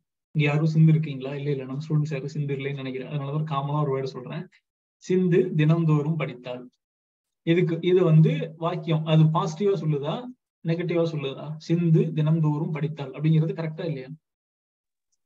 அது நேர்மறையான ஒரு வாக்கியம், ஒரு பாசிட்டிவான ஸ்டேட்மெண்ட் இல்லையா? கரெக்டா, தினம் அவங்க படிச்சாங்க அப்படின்னு சொல்றாங்க. அப்ப அதுக்கு எதிர்மறை வாக்கியம் நான் கேட்கிறேன். சொல்லுங்க. சிந்து தினம்தோறும் படித்தால், அதுக்கு எதிர்மறையா சொல்லணும்னா என்ன சொல்லணும்? எதிர்ச்சொல் மாதிரியே தான். எதிர்ச்சொல் அப்படிங்கிறதுக்கும் எதிர்மறை வாக்கியத்துக்கு, இதுக்கு முன்னாடி பார்த்தது எதிர்ச்சொல், இது எதிர்மறை வாக்கியம். ரெண்டுக்கும் என்ன டிஃபரன்ஸ்னா, எதிர்ச்சொல் அப்படிங்கிறது ஒரு வேர்டு, ஒரு சிங்கிள் வேர்டு, ஒரு வார்த்தை. அந்த வார்த்தைக்கு டைரக்டா ஆன்டோனிம்ஸ் என்னவோ அதுதான் நம்ம எதிர்ச்சொல் அப்படின்னு சொல்றோம். இது எதிர்மறை வாக்கியம், ஒரு சென்டென்ஸா எதிர்ப்பதமா சொல்லணும், அது எதிர்மறை வாக்கியம் அப்படின்னு சொல்லுவோம். சிந்து தினம்தோறும் படித்தால், அதுக்கு எதிர்மறையா என்ன சொல்லுவோம்? சிந்து தினம்தோறும் படிக்கவில்லை. சிந்து தினம்தோறும் படித்தால்னு சொன்னா சிந்து தினம்தோறும் படிக்கவில்லை. நாய் குறைத்தது, எதிர்மறை வாக்கியமா சொல்லுங்க. வாக்கியம்ங்கிறப்ப புரியுது இல்ல, ஒன் மோர் வேர்ட்ஸ் வந்துருச்சுன்னா அது சென்டென்ஸ், தனியா இருந்தா அது வேர்டு. எதிர்ச்சொல் அப்படிங்கிறது ஒரு வார்த்தை, அந்த வார்த்தைக்கு எதிராக ஒரு வார்த்தை, நேர்மறையா ஒரு வார்த்தைக்கு எதிர்மறையா சொன்னோம்னா அது ஒரு சொல், அதற்கு ஒரு எதிர்ச்சொல், அது சொல். ஒரு வேர்டு அப்படிங்கிறது single word. One more words வந்துருச்சுனாலும் இது என்னவா மாறிடும்? சென்டென்ஸ். அந்த சென்டென்ஸை நம்ம ஆப்போசிட்டா சொல்லணும், அவ்வளவுதான். அதுதான் எதிர்மறை வாக்கியம்க்கும் எதிர்ச்சொல்லுக்கும் இருக்கிற வித்தியாசம். ஓகேவா? எதிர்மறை வாக்கியம், நாய் குறைத்தது, சொல்லுங்க. நாய் குறைக்கவில்லை. நாய் குறைக்கவில்லை. நாய் குறைக்கவில்லை. பள்ளி திறந்திருந்தது. பள்ளி திறந்திருந்தது. கதவு மூடி இருந்தது. கதவு நான் சொல்றேன் இல்லையாமா, நான் பள்ளி தானே சொல்றேன் அஸ்ரா, நான் பள்ளிக்கூடம் தான் சொல்றேன். பள்ளி திறந்திருந்தது. பள்ளி திறந்திருந்தது. பள்ளி மூடி இருந்தது. அவ்வளவுதானே. எதிர்மறை வாக்கியம் அப்படிங்கிறது நீங்க என்ன சொல்ல வரீங்களோ அதுக்கு எதிராக பேசுறது. அவ்வளவுதான். நாம அதானே பண்ணிட்டு இருக்கோம். டெய்லியும் உங்க அம்மாட்ட என்ன செய்யறீங்களோ அதுதான் எதிர்மறை வாக்கியம். நீ என் பையன்கிட்ட நான் சொல்றேன் தினம் பள்ளிக்கூடம் போடா அப்படின்னு சொல்றேன். அவன் என்ன சொல்றான், இன்னைக்கு ஒரு நாள் மட்டும் கட்டுப்பா, விளையாட போகாத, இன்னைக்கு ஒரு நாள் மட்டும் விளையாடிட்டு வரப்பா. இல்லையா? நம்ம என்ன சொல்றோமோ அது எதிராக தான் சொல்லிட்டு இருக்கோம். ஸோ இது டே டு டே. அந்த சென்டென்ஸ், ஒரு சென்டென்ஸ் கொடுத்தா, மயில்கள் ஆடியது, மயில்கள் ஆடவில்லை. மழை பெய்தது, மழை பெய்யவில்லை. கீழே விழுந்தான், கீழே விழவில்லை. நன்றாக படித்தான், நன்றாக படிக்கவில்லை. அவ்வளவுதான். சோ நேர்மறையா ஒரு வார்த்தை இருந்துச்சுன்னா அதை எதிர்மறையா நம்ம சொல்லணும். ஆப்போசிட்டா ஒரு விஷயத்த சொல்லணும், அது எதிர்மறை வாக்கியம். சார் இப்ப பள்ளி திறக்கவில்லை, பள்ளி மூடியது ரெண்டுமே கரெக்ட் தானுங்க சார்? ரெண்டும் கரெக்ட். பள்ளி திறந்திருந்தது, பள்ளி மூடி இருந்ததுன்னு சொல்லலாம், பள்ளி திறக்கவில்லை அப்படின்னு சொல்லலாம். பட் ரொம்ப அப்ராப்ரியேட் ஆன்சர் எது அப்படின்னா பள்ளி மூடி இருந்தது. திறக்கிறதுக்கு ஆப்போசிட் மூடுறது. அப்ப மூடி இருந்ததுங்கிறதா கரெக்ட். அப்ப சரியான வார்த்தை அப்படிங்கிறது அதை நம்ம எடுத்துக்கலாம். ஓகேவா? அடுத்து 6.1 பிழை நீக்கி எழுதுக. பிழை நீக்கி எழுதுக அப்படின்னு ஒரு டைட்டில் இருக்கு. சோ இது எல்லாமே என்ன உங்களுக்கு புரியுது இல்ல? லாஸ்டா இருக்கிறது சிலபஸ்ல உங்களுக்கு இருக்கிற 7வது தலைப்பு தமிழ் மொழி அறிவு. இந்த தமிழ் மொழி அறிவுக்கு கீழே எதுல இருந்தெல்லாம் கேள்வி கேட்போம் அப்படிங்கிறதுல உங்களுக்கு ஒரு சிலபஸ் கொடுத்துருக்காங்க. அதுல 1வது சொந்த வாக்கியத்தில் அமைச்சிருக்கிறது, 2வது பொருள் வேறுபாடு அறிதல், 3வது பிரித்தெழுதுதல், 4வது எதிர்ச்சொல், 5வது எதிர்மறை வாக்கியம், 6வது பிழை நீக்கி எழுதுக.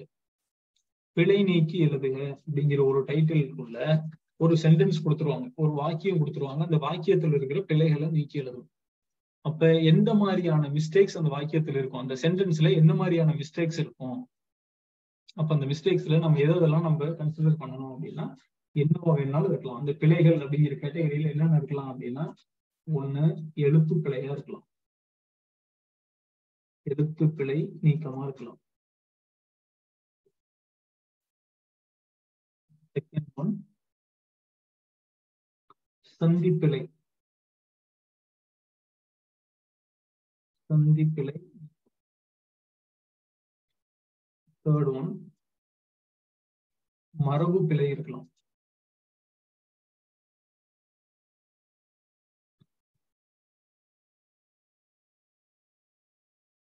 ஃபோர்த் ஒன் வலுவு சொற்கள் இருக்கலாம், வலுவு சொற்கள் நீக்கம்.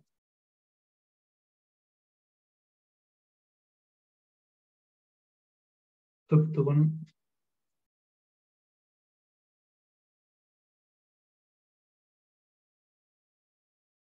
வேற்று மொழிச்சொல் நீக்கம். நம்ம தமிழ் மொழியில வேற மொழி சொற்கள் ஏதாவது கலந்து ஒரு வாக்கியம் கொடுக்கலாம், அதுல இருக்கிற அந்த வார்த்தையை நீக்கிட்டு சரியான வார்த்தையை போட்டு எழுத வேண்டி வரலாம்.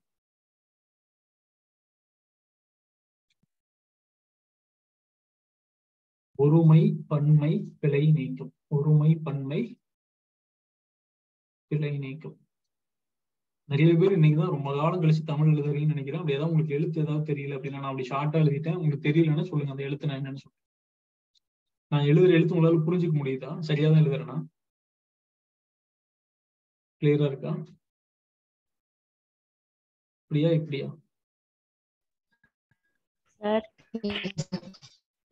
சொல்லுங்க மதுமிதா, சொல்லுங்க. தேர்ட் ஒன் மரப்பிழையா மரபு பிழையா? மரபு பிழை. சாரி, மரபு பிழை, மரபு பிழை நீக்கம். ஓகேவா?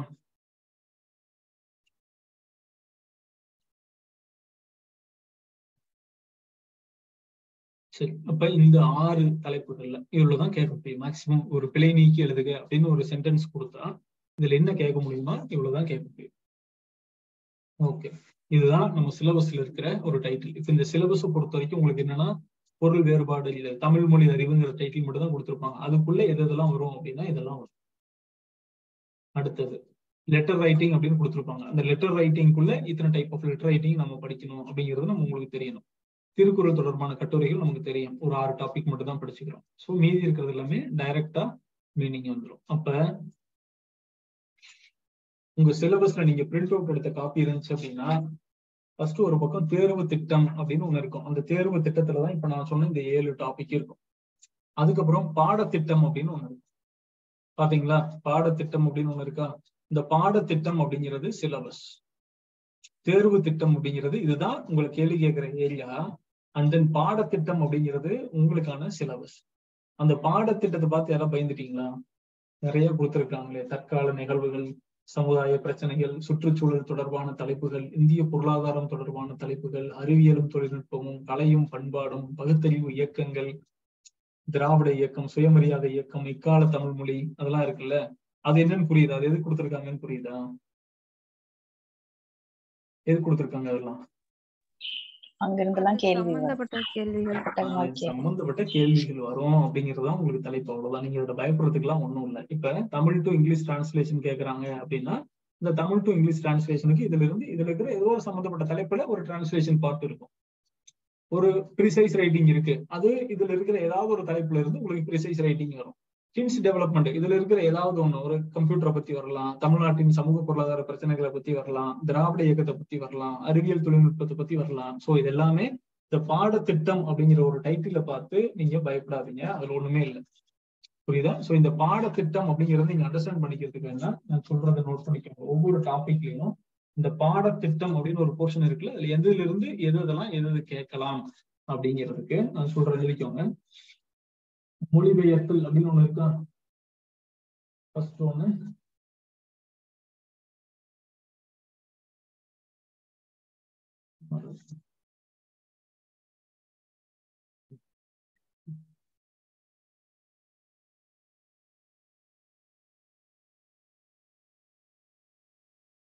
இந்த மொழிபெயர்த்தல், இதுக்கு நாம என்னெல்லாம் படிக்கலாம், மேக்சிமம் எங்கிறதெல்லாம் கவர் ஆகும் அப்படின்னா,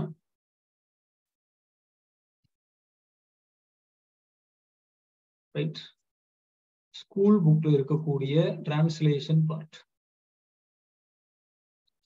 மொழிபெயர்த்தலுக்கு நீங்க பிராக்டிஸ் பண்றதுக்கு ரொம்ப முக்கியமானது, ஸ்கூல் புக்ல நிறைய இடத்துல மொழிபெயர்த்தல் அப்படிங்கிற ஒரு பார்ட் கொடுத்துருக்காங்க. பாத்துருக்கீங்களா? இதுக்கு முன்னாடி இங்க வந்து பொது தமிழ் படிக்கிறப்ப நம்ம பாத்துருக்கலாம், நீங்க பாத்துருக்க மாட்டீங்க. இப்போ உங்களுக்கு ஒரு நான் மெட்டீரியல் அனுப்பிச்சிருக்கேன், பாத்தீங்களா? மொழிபெயர்ப்பு அப்படின்னு சொல்லி ஒரு மெட்டீரியல் அனுப்பிச்சிருக்கோம். ஆமா, நான் ஒரு மெட்டீரியல் அனுப்பிச்சோம். அந்த மெட்டீரியல் நான் இன்னும் பார்க்கவே இல்லை சார். நீங்க என்னமோ மெட்டீரியல் சொல்றீங்களா, அது என்ன அப்படின்னு யாருக்கும் சந்தேகமா இருக்கா? நீங்க முழிக்கிற மொழியில எனக்கு பயமா இருக்கு. நானே அனுப்பிச்சனா இல்லையான்னு எனக்கு சந்தேகம் ஆயிடுது. அனுப்பிச்சிருக்காங்கல்ல, மொழிபெயர்ப்புன்னு ஒரு மெட்டீரியல் வந்திருக்கா? அந்த மெட்டீரியல் ஸ்கூல் புக்ல என்னென்ன தலைப்புகள் எல்லாம் கொடுத்துருக்காங்க. சும்மா ஸ்கூல் புக்ல 6ல இருந்து 12 வரைக்கும் நிறைய இடத்துல ஒரு கண்டென்ட் கொடுத்து இங்கிலீஷ்ல கொடுத்து தமிழ்ல கேட்டிருக்காங்க, தமிழ்ல கொடுத்து இங்கிலீஷ்ல கேட்டிருக்காங்க. சோ அது எந்த மாதிரி இருக்கும், டிரான்ஸ்லேஷன் பண்றது என்ன அப்படிங்கிறது ரொம்ப ரொம்ப ரொம்ப சிம்பிள். இப்போ உங்களுக்கு நான் ஒரு இங்கிலீஷ்ல ஒரு பேராகிராஃப் இருக்கு, ஒரு 6 லைன் இருக்கு அப்படின்னு நான் சொல்றேன். ஒரு 6 லைன் இருக்கிற ஒரு பேராகிராஃப் கொடுத்து இந்த பேராகிராஃபை படிச்சுட்டு அதனுடைய எசன்ஸ் எனக்கு சொல்லுங்க அப்படின்னு உங்களால சொல்ல முடியுமா? முடியாது. மொழிபெயர்ப்பை பொறுத்த வரைக்கும் ஒரு விஷயம் தெரிஞ்சுக்கோங்க, தமிழ் டு இங்கிலீஷ் ஆகட்டும் இல்ல இங்கிலீஷ் டு தமிழ் ஆகட்டும், இப்ப தமிழ் மீடியம்லயே படிச்சுட்டு வந்தவங்களுக்கு இங்கிலீஷ்ல எழுதுறது கொஞ்சம் கஷ்டம், இங்கிலீஷ் மீடியத்திலேயே படிச்சுட்டு வந்தவங்களுக்கு தமிழ்ல டிரான்ஸ்லேட் பண்றது கொஞ்சம் கஷ்டம் இல்லையா? ஏன்னா நம்ம எழுதிட்டு இருந்த மீடியம் வேற.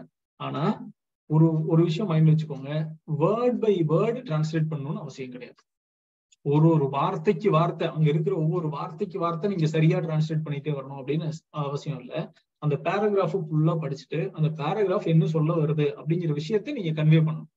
நீங்க கீழே இருக்கிற பேராகிராஃப், நீங்க ஒரு பேராகிராஃப் கொடுத்துட்டு உங்ககிட்ட நான் 10 பேர்கிட்ட கொடுத்தேன்னா நீங்க 10 பேரும் 10 விதமா தான் அதை நீங்க எழுதுவீங்க. சோ எப்படி அந்த 10 பேர் எழுதுனதுமே கரெக்ட் தான். சோ அந்த எசன்ஸ் உங்களுக்கு அதுல என்ன சொல்ல வராங்க, இங்கிலீஷ்ல சொல்ல வர்றது உங்களுக்கு தமிழ்ல புரியுதா, அதை மட்டும் தான் பார்ப்போம். அப்ப அடுத்தது தமிழ்ல ஒரு பேராகிராஃப் கொடுத்துருப்பாங்க, அதை இங்கிலீஷ்ல எழுதுங்கன்னு சொல்லுவாங்க. உங்களுக்கு தெரிஞ்ச பட்லர் இங்கிலீஷ்ல நீங்க எழுதலாம், உங்களுக்கு தெரிஞ்ச காமன் இங்கிலீஷ்ல எழுதலாம். ரொம்ப சாதாரணமா தமிழ்ல படிச்சுட்டு அதுக்கு உங்களுக்கு என்ன புரியுதோ புரிஞ்சதை நீங்க அப்படியே கீழே இங்கிலீஷ் எழுதுறீங்க. நம்ம அதானே பண்றோம் வாட்ஸ்அப்ல எல்லாருக்கும் டைப் பண்றது.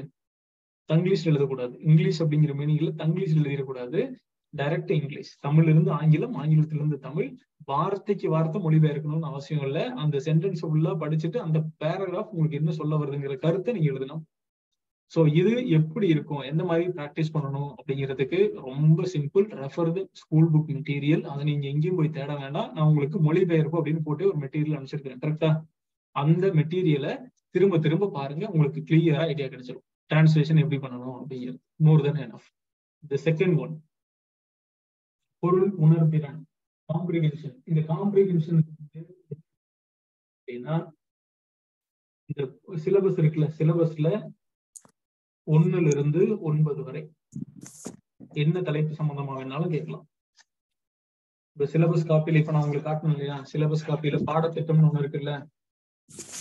சிலபஸ் காப்பியில பாடத்திட்டம் அப்படின்னு 11 டைட்டில் கொடுத்திருப்பாங்க. கரெக்டா? 11 டைட்டில்ல டைட்டில் நம்பர் 1 இருந்து 9 வரைக்கும் இருக்கிற டைட்டில்.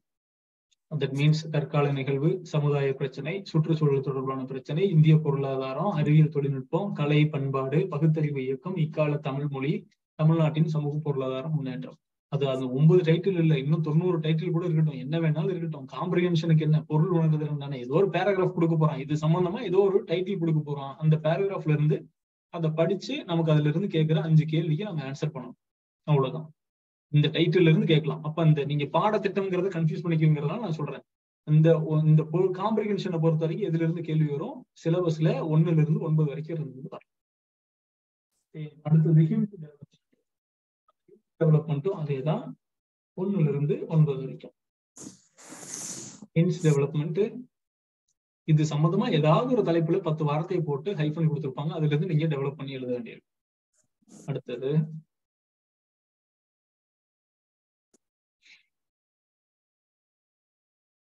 திருக்குறள் தொடர்பான கட்டுரைகள். இதுக்கு நீங்க எங்கேயும் போவாங்கன்னா ஜஸ்ட் நம்ம கிளாஸ்ல நம்ம கொடுக்குற மெட்டீரியலை நீங்க படிச்சீங்கன்னா போதும். நான் உங்களுக்கு ஒரு 6 டைட்டில்னா 6 டைட்டிலுக்கு நான் ஒவ்வொரு டைட்டிலுக்கும் 2 பக்கத்துக்கு ரெடி பண்ணி ஒரு எஸ்ஸே தரேன். ஒவ்வொரு டைட்டில் சம்பந்தமான 10 திருக்குறள் நான் உங்களுக்கு எழுதி தரேன். ஸோ அந்த டைட்டில நீங்க ரெஃபர் பண்ணிக்கோங்க, அவ்வளவுதான். ரைட்? இதுக்கு நம்ம கிளாஸ் மெட்டீரியல், அதை மட்டும் நீங்க படிச்சா போதும். அதை நான் ரெடி பண்ணி தரேன். அண்ட் தென் 6th one, கடிதம் வரைதல்.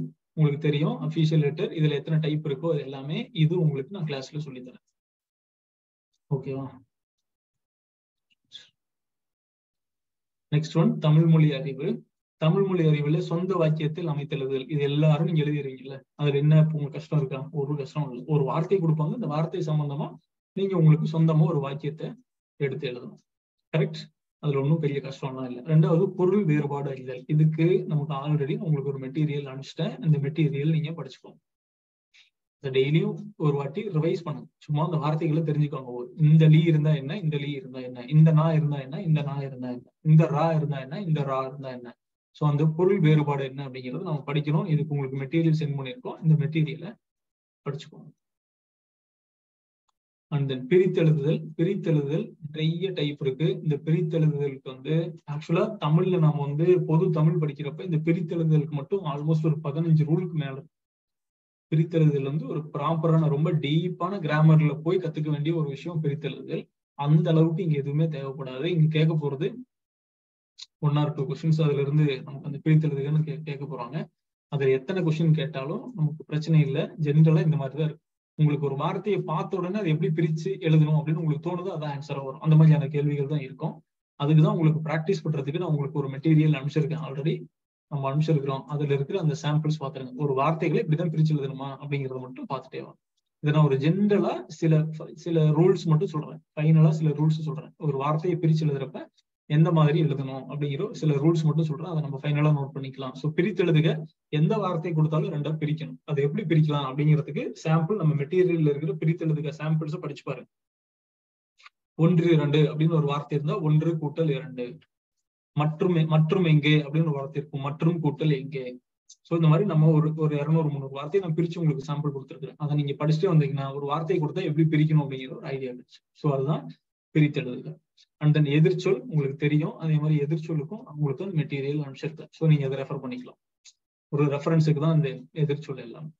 அண்ட் தென் எதிர்மறை வாக்கியம். இது ரொம்ப சிம்பிள். எதிர்மறை வாக்கியத்துக்கும் உங்களுக்கு அந்த மெட்டீரியல்லே இருக்கும், அதை நீங்க பார்த்துக்கலாம்.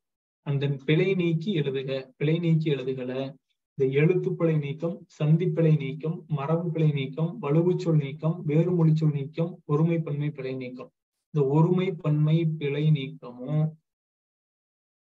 சந்தி பிழை நீக்கமும் நான் உங்களுக்கு சொல்லி தரேன். மீதி இருக்கிறது எல்லாமே ரொம்ப சிம்பிள். மரபு பிழை நீக்கம்னா என்னங்க? எழுத்துப்பிழை நீக்கம். எழுத்துப்பிழை நீக்கம்னா என்ன? எழுத்துப்பிழை எப்படி வரும்? சரி, இப்ப இந்த லா அந்த மாதிரி தப்பான இடத்துல யூஸ் பண்ணிருந்தாங்க. நான் சொல்றேன்.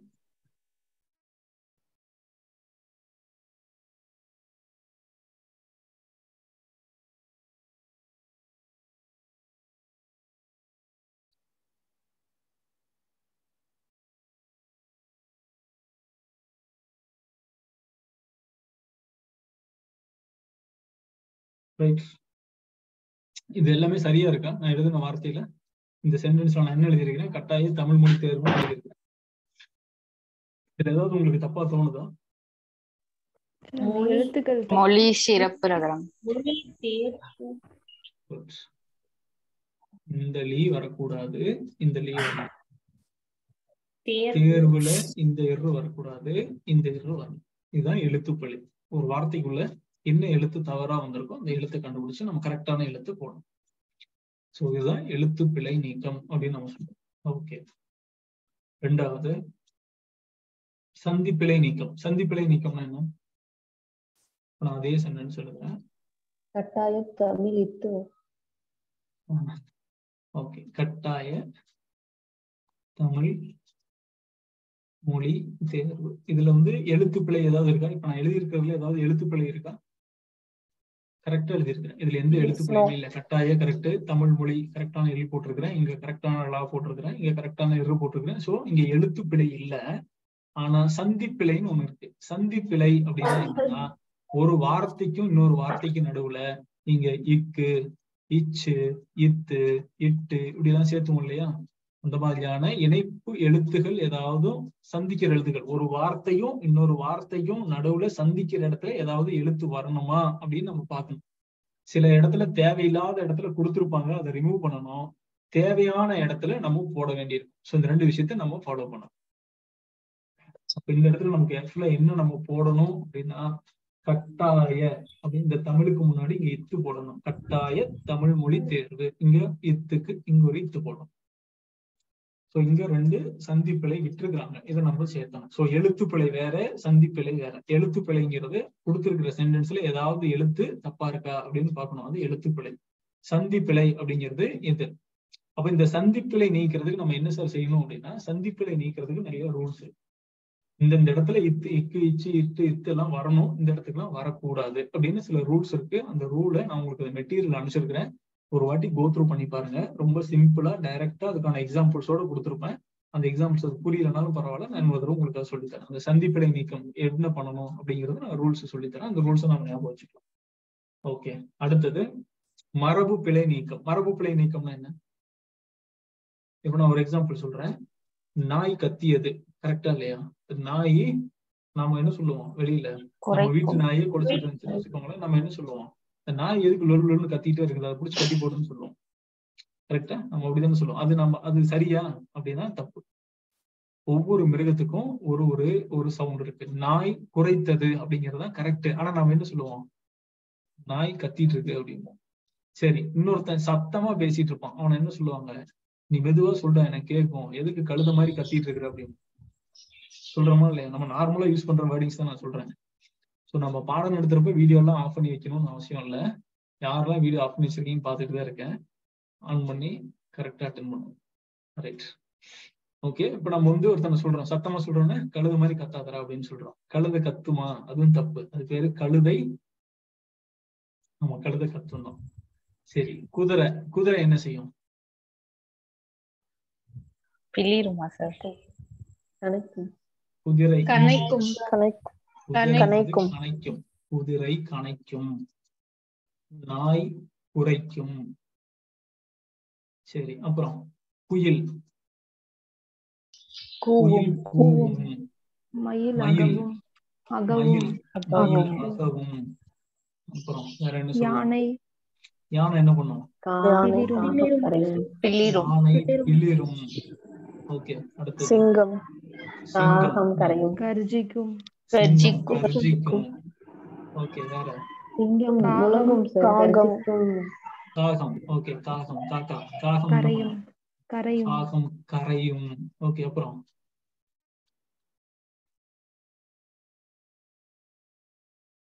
புலி உருமும். புலி உருமும். புலி உருமும். சோ நீங்க ஒரு விஷயம் என்ன என்ன வேர்டுமா? ஆந்தை சொன்னாங்க. ஆந்தை. ஆமா, ஆந்தை அலறும். நரி ஊளையிடும் சார். நரி ஊளையிடும். Okay, good. தெரியல இல்லையா? அப்ப எல்லா அனிமல்ஸும் எல்லா பேர்ட்ஸுக்கும் இப்ப வந்து கிளி. கிளி என்ன பண்ணும்? கீச்சிடும். கிளி கீச்சிடும். பேசும். கிளி கீச்சிடும் இல்ல, கிளி பேசும். எது கீச்சிடும்? சரி, இந்த கீச்சிடும் மட்டும் என்ன நான் சொல்றேன். கீச்சிடும் வந்து மெட்டீரியல் பாருங்க, அதை நான் போட்டிருக்கிறேன். ஓகேவா? சோ இது வந்து என்ன அப்படின்னா, ஒவ்வொரு அனிமலுக்கும் ஒரு பேர்டுக்கும் அது எல்லாமே அது எக்ஸ்பிரஸ் தான் பண்ணுது, சவுண்டு தான் வெளியில வருது. ஆனா அந்த சவுண்டு வரத நம்ம ஒன்னொன்னுக்கு எல்லாத்துக்கும் காமனா கத்துது அப்படின்னு நம்ம சொல்லுவோம்.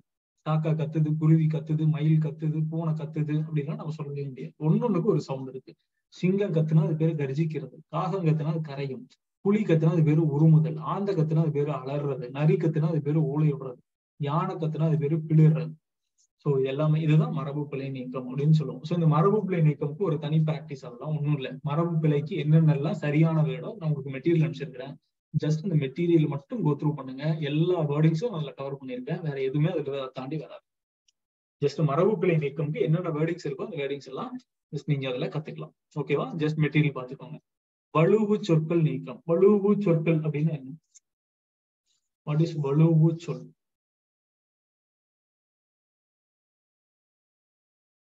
நம்ம என்ன சொல்லுவோம்? காக்கா அப்படின்னு இல்லையா? நம்ம தானே சொல்லுவோம் காக்கா கத்திட்டே இருக்குன்னு சொல்லுவோம். அது பேரு காக்கா இல்ல, அது பேரு காக்கை. ஒருத்தன் பிச்சைக்காரன் வரான் நம்ம ரோட்டுக்கு முன்னாடி, நம்ம வீட்டுக்கு முன்னாடி நிக்கிறான். என்ன சொல்லுவோம்? இவனுக்கு அன்னாடு இதே பொழப்பா போச்சு, அன்னாடும் அப்படின்னு சொல்லுவோம். கேள்விப்பட்டிருக்கீங்களா இந்த வார்த்தையெல்லாம்? இல்லையா? இல்ல தூய தமிழ் பேசுற ஆட்கள் தானா? அன்னாடும், அன்னாடு இவனுக்கு இதே வேலையா போச்சு வந்துருவான். அது பேரு இல்ல, அன்றாடம்.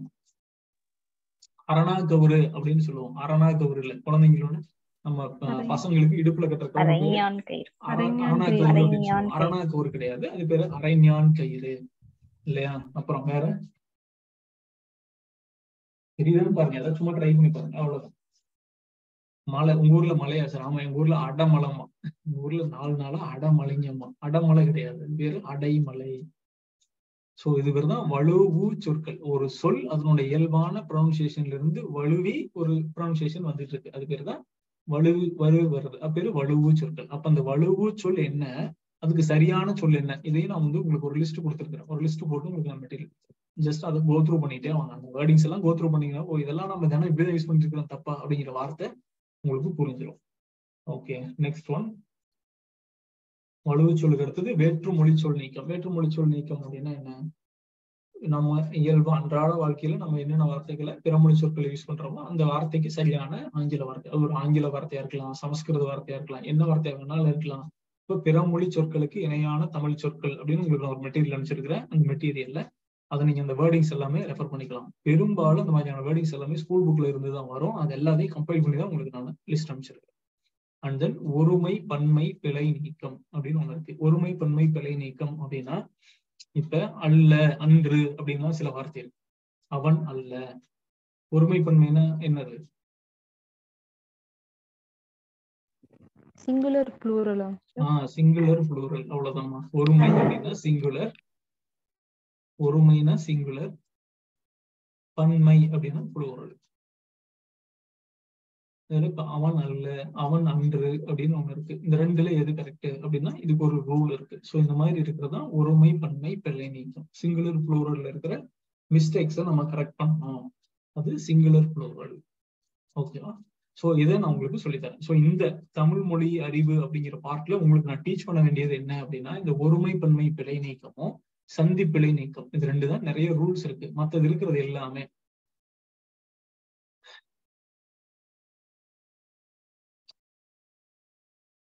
எழுத்துப்பிழை நீக்கம். நீங்க அது ஈஸியா வந்துடும். சந்திப்பிழை நீக்கம் நான் உங்களுக்கு சொல்லித்தரேன். மரபு பிழை நீக்கம் லிஸ்ட் கொடுத்துருக்கேன், நீங்க படிச்சுக்கலாம். வலுவு சொற்கள் நீக்கம் லிஸ்ட் கொடுத்துருக்கிறேன், படிச்சுக்கலாம். வேற்றுமொழி சொல் நீக்கம் லிஸ்ட் கொடுத்துருக்கிறேன், படிச்சுக்கலாம். சோ சந்திப்பிழை நீக்கமும் ஒருமை பன்மை பிழை நீக்கமும் நான் உங்களுக்கு சொல்லித்தரேன். சொல்லித்தர விஷயத்த நீங்க கேதர் பண்ணா போதும். இப்ப நமக்கு ஒரு டவுட் வரும், சார் இந்த ஒருமை பன்மை பிழை நீக்கம் நீங்க நிறைய ரூல்ஸ் சொல்றீங்க, சந்தி பிழை நீக்கம்ல ஏகப்பட்ட ரூல்ஸ் இருக்கு, அந்த ரூல்ஸ் எல்லாம் தெரிஞ்சாதான் சந்தி பிழை நீக்கம் பண்ண முடியும். இதெல்லாம் தெரியாம நீங்க எப்படி சார் நான் ஈஸியா தமிழ் மொழியில பாஸ் ஆயிரும்னு சொல்றீங்க, எலிஜிபிலிட்டி பாஸ் ஆயிரும்னு சொல்றீங்க. இதெல்லாம் தெரிஞ்சுக்காம ஒருவேளை நான் இதை படிக்கவே முடியல, இதை என்னால இந்த ரூல்ஸ் எல்லாம் ஞாபகம் வச்சுக்க முடியல, நான் பாஸ் ஆக முடியுமா முடியாதா அப்படின்னு ஒரு பயம் வருதா? Very simple. ஒவ்வொரு கொஸ்டினுக்கும் ஒரு மார்க் இருக்கு, உங்களுக்கு அதை சொல்றேன். கொஸ்டின் நம்பர் 1 உங்களுக்கான மாடல் கொஸ்டின் பேப்பர்ல தான் இருக்கு, அதே பேட்டர்ன்ல தான் ஃபைனலா கொஸ்டின் பேப்பரும் வரும். கொஸ்டின் நம்பர் 1 திருக்குறள் குறித்து கட்டுரை. திருக்குறள் கட்டுரை.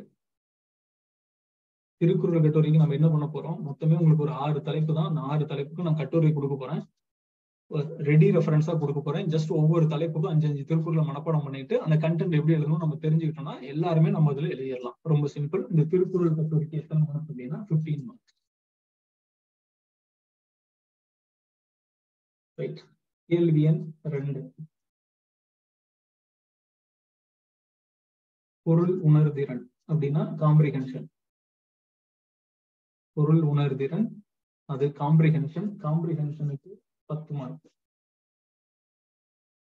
இந்த பொருள் உணர்திறன் காம்ப்ரிஹென்ஷன் என்ன, ஒரு பெரிய பேராகிராஃப் கொடுத்துருக்க போறாங்க, அந்த பேராகிராஃப்க்கு கீழே 4 கொஸ்டின் கொடுத்துருப்பாங்க. அந்த பேராகிராஃபை படிச்சு புரிஞ்சுக்கிட்டு கீழே இருக்கிற 4 கொஸ்டினுக்கு நம்ம ஆன்சர் பண்ணணும். ஸோ ஆன்சர் நம்ம தேட போறதுல எங்கேயும் இல்லை, ஆன்சர் பேராகிராஃப்ல தான் இருக்கும். கீழே கேள்வி கேட்டிருப்பாங்க, அதை படிச்சு நம்ம ஆன்சர் எழுத போறோம். So 10 mark. And third one சுருக்கி வரைதல். சுருக்கி வரைதல். ஸோ ப்ரிசைஸ் ரைட்டிங், இதுக்கு 10 மார்க்ஸ். இதுக்கு என்ன கொடுக்க போறாங்க, ஒரு பெரிய பேராகிராஃப் கொடுத்து அதை சிம்பிளா எழுதுங்க, சுருக்கமா எழுதுங்கன்னு சொல்ல போறாங்க. ஸோ இதுக்கு ஏதாவது ப்ரிப்பரேஷன் தனியா தேவையா? ஒன்றும் இல்லை, ஏற்கனவே இருக்கிற பேராகிராஃபை சுருக்கமா எழுதணும், அவ்வளவுதான். சுருக்கி வரைதல். 4வது இங்கிலீஷ்ல இருக்க தமிழ் எழுதிக்கோங்க. சுருக்க குறிப்பில் இருந்து விரிவாக்கம் செய்தல், ஹின்ஸ் டெவலப்மெண்ட். ஸோ அதுக்கு 10 மார்க்ஸ். இதுக்கு ஏதாவது ஸ்பெஷலா ப்ரிப்பரேஷன் வேணுமா? 4 ஹிண்ட் கொடுத்துருப்போம், அதை வச்சு நீங்களே அதை டெவலப் பண்ணி ஒரு கதையா எழுதணும், hint development. And then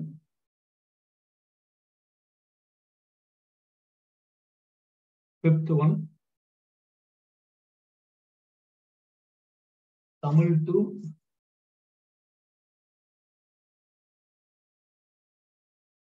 English translation. Tamil to English translation.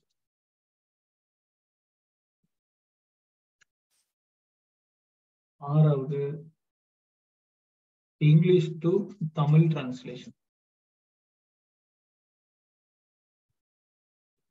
English to Tamil translation. So இதுக்கு 10 மார்க், இதுக்கு 10 மார்க்ஸ். அவ்வளவுதான். ஸோ இது டெஃபினட்டா ஒண்ணு, நீங்க உங்களுக்கு இன்னொரு லாங்குவேஜ் சுத்தமாவே தெரியல அப்படின்னு கூட நீங்க வச்சுக்கிட்டீங்கன்னா தமிழ்ல இருக்கிறத படிச்சு இங்கிலீஷ் மீடியம் ஸ்டூடெண்ட்ஸ் இங்கிலீஷ்ல சிறப்பா டிரான்ஸ்லேட் பண்ணிடுவீங்க. என்ன சொல்ல வரீங்களோ அதை எழுதிக்கலாம். இல்ல நான் தமிழ் மீடியம் ஸ்டூடெண்ட் சார், இங்கிலீஷ்ல இருக்கிறத படிச்சு எனக்கு கண்டென்ட் புரியும், அதை நான் தமிழ்ல சிறப்பா நான் எழுதிடுவேன். ரொம்ப ஈஸியா, யாருக்குமே இது கஷ்டம் இல்லை. இன்னொரு கஷ்டம்னு ஒண்ணு எடுத்துக்கிட்டோம்னா ஒரு லாங்குவேஜ்காரங்களுக்கு இன்னொரு லாங்குவேஜ் மேபி கொஞ்சம் கஷ்டமா இருக்கலாம், பட் அது வந்து பெரிய டிஃபிகல்ட்டான டாஸ்க்ல இருக்காது. ரொம்ப எளிமையா ரொம்ப சாதாரணமான சென்டென்ஸ் தான் கொடுப்பாங்க. அதுல இருந்து நம்ம ஒரு கேள்விகள் பிடிச்சி டிரான்ஸ்லேட் பண்ண போறோம். So 5, 6 translation. இது வரைக்கும் இருக்கிறது திருக்குறள் கட்டுரை, பொருள் உணர்திறன், சுருக்கி வரைதல், hints development, Tamil to English, English to Tamil. இது வரைக்கும் எதுவுமே உங்களுக்கான ப்ரிப்பரேஷன் அப்படிங்கிறது தேவைப்படாது. எல்லாமே நம்ம டைரக்டா எழுதிட முடியும். 7th கொஸ்டின் லெட்டர் ரைட்டிங், கடிதம் வரைதல், letter writing. Letter ரைட்டிங்க்கு 15 marks. So என்ன லெட்டர் கேட்டாலும் உங்களால ஆன்சர் எழுத முடியும். இந்த கொஸ்டினுக்கான அந்த எல்லா லெட்டர் ரைட்டிங்கான ஃபார்மேட்டும் நான் உங்களுக்கு சொல்லித்தரேன். லெட்டர் ரைட்டிங் ஃபார்மேட் சொல்லித்தரேன், அதுல நீங்க எழுதிக்கலாம். அது 15 mark. And then last question, இது வந்து தமிழ் மொழி அறிவு. இந்த தமிழ் மொழி அறிவுல மொத்தம் 20 மார்க்ஸ், 20 மார்க் 20 கேள்வி. எப்படி பிரிச்சிருக்காங்கன்னா 20 மார்க்ஸ் 20 கொஸ்டின், ஒரு கொஸ்டினுக்கு ஒரு மார்க். எப்படி நம்ம கொடுத்துருக்காங்க, சொந்த வாக்கியத்தில் அமைத்து எழுதுக. சொந்த வாக்கியத்தில் அமைத்து எழுதுக. அது 4 கொஸ்டின். ஈஸியா கஷ்டமா? அது ஒரு வார்த்தையை கொடுத்து உங்களுக்கு ஒரு சென்டென்ஸ் எழுத சொல்லுவாங்க, ஒரு வாக்கியம் எழுதணும். ரொம்ப எளிமையா எழுதலாம். என்ன வார்த்தை கொடுத்தாலும் எழுதலாம்ல. விருந்தோம்பல் அப்படின்னு ஒரு வார்த்தை கொடுத்திருக்காங்க, உங்களுக்கான மாடல் கொஸ்டின் பேப்பர்ல விருந்தோம்பல் ஒன்று கொடுத்திருக்காங்க. சொந்த வாக்கியத்தில் எழுதுங்க, ட்ரை பண்ணுங்க. யார் ட்ரை பண்றீங்க? விருந்தோம்பல் தமிழர் பண்பு. அவ்வளவுதான், விருந்தோம்பல் தமிழர் பண்பாடு. ஓகே, அடுத்தது வேற ஒண்ணு சொல்லுங்க. தாரணி ட்ரை பண்ண. விருந்தோம்பல் ஒரு சென்டென்ஸ் சொல்லு.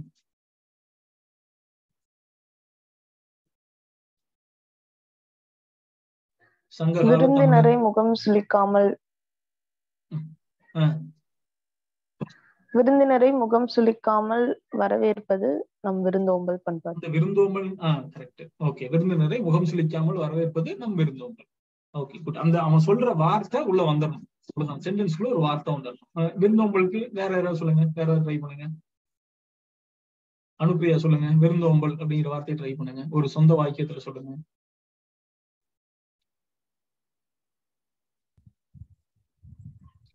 வள்ளுவர் விருந்தோம்பல் அதிகாரத்தை எழுதியது.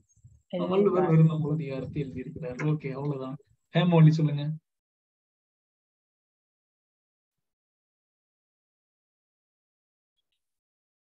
விருந்தோம்பல்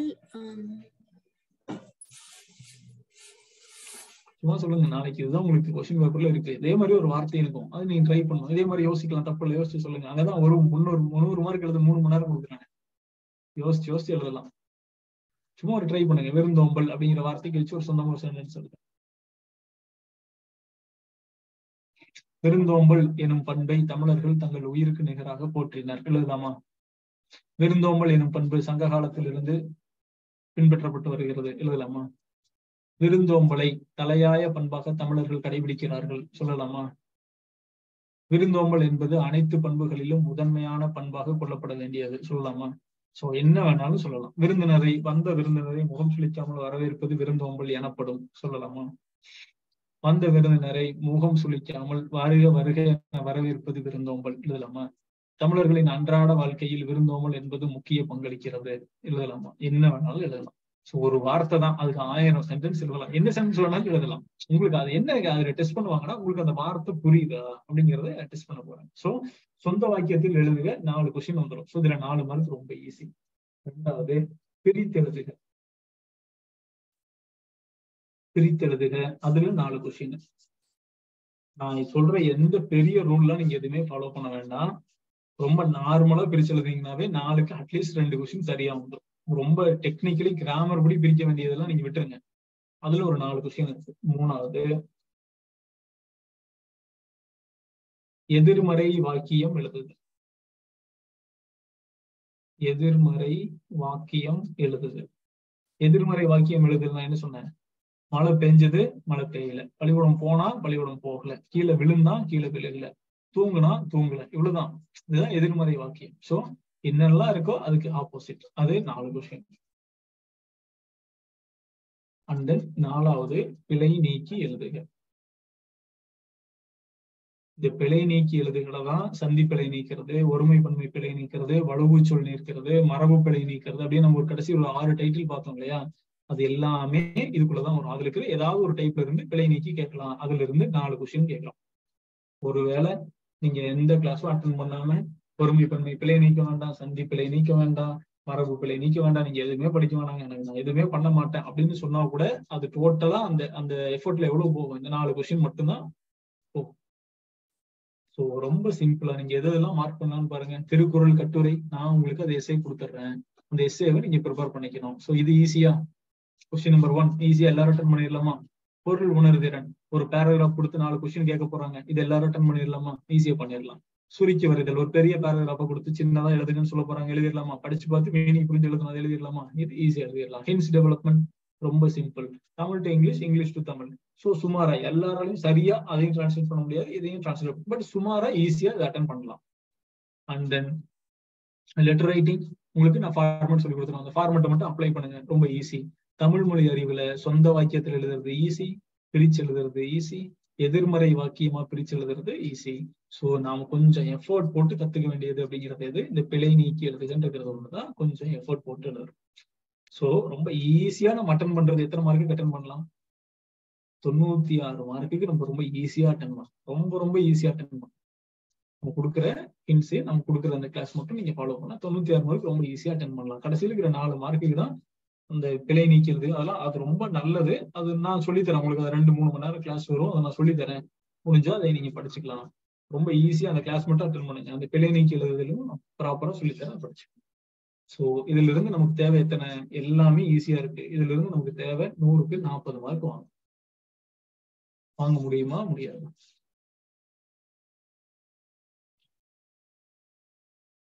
clear?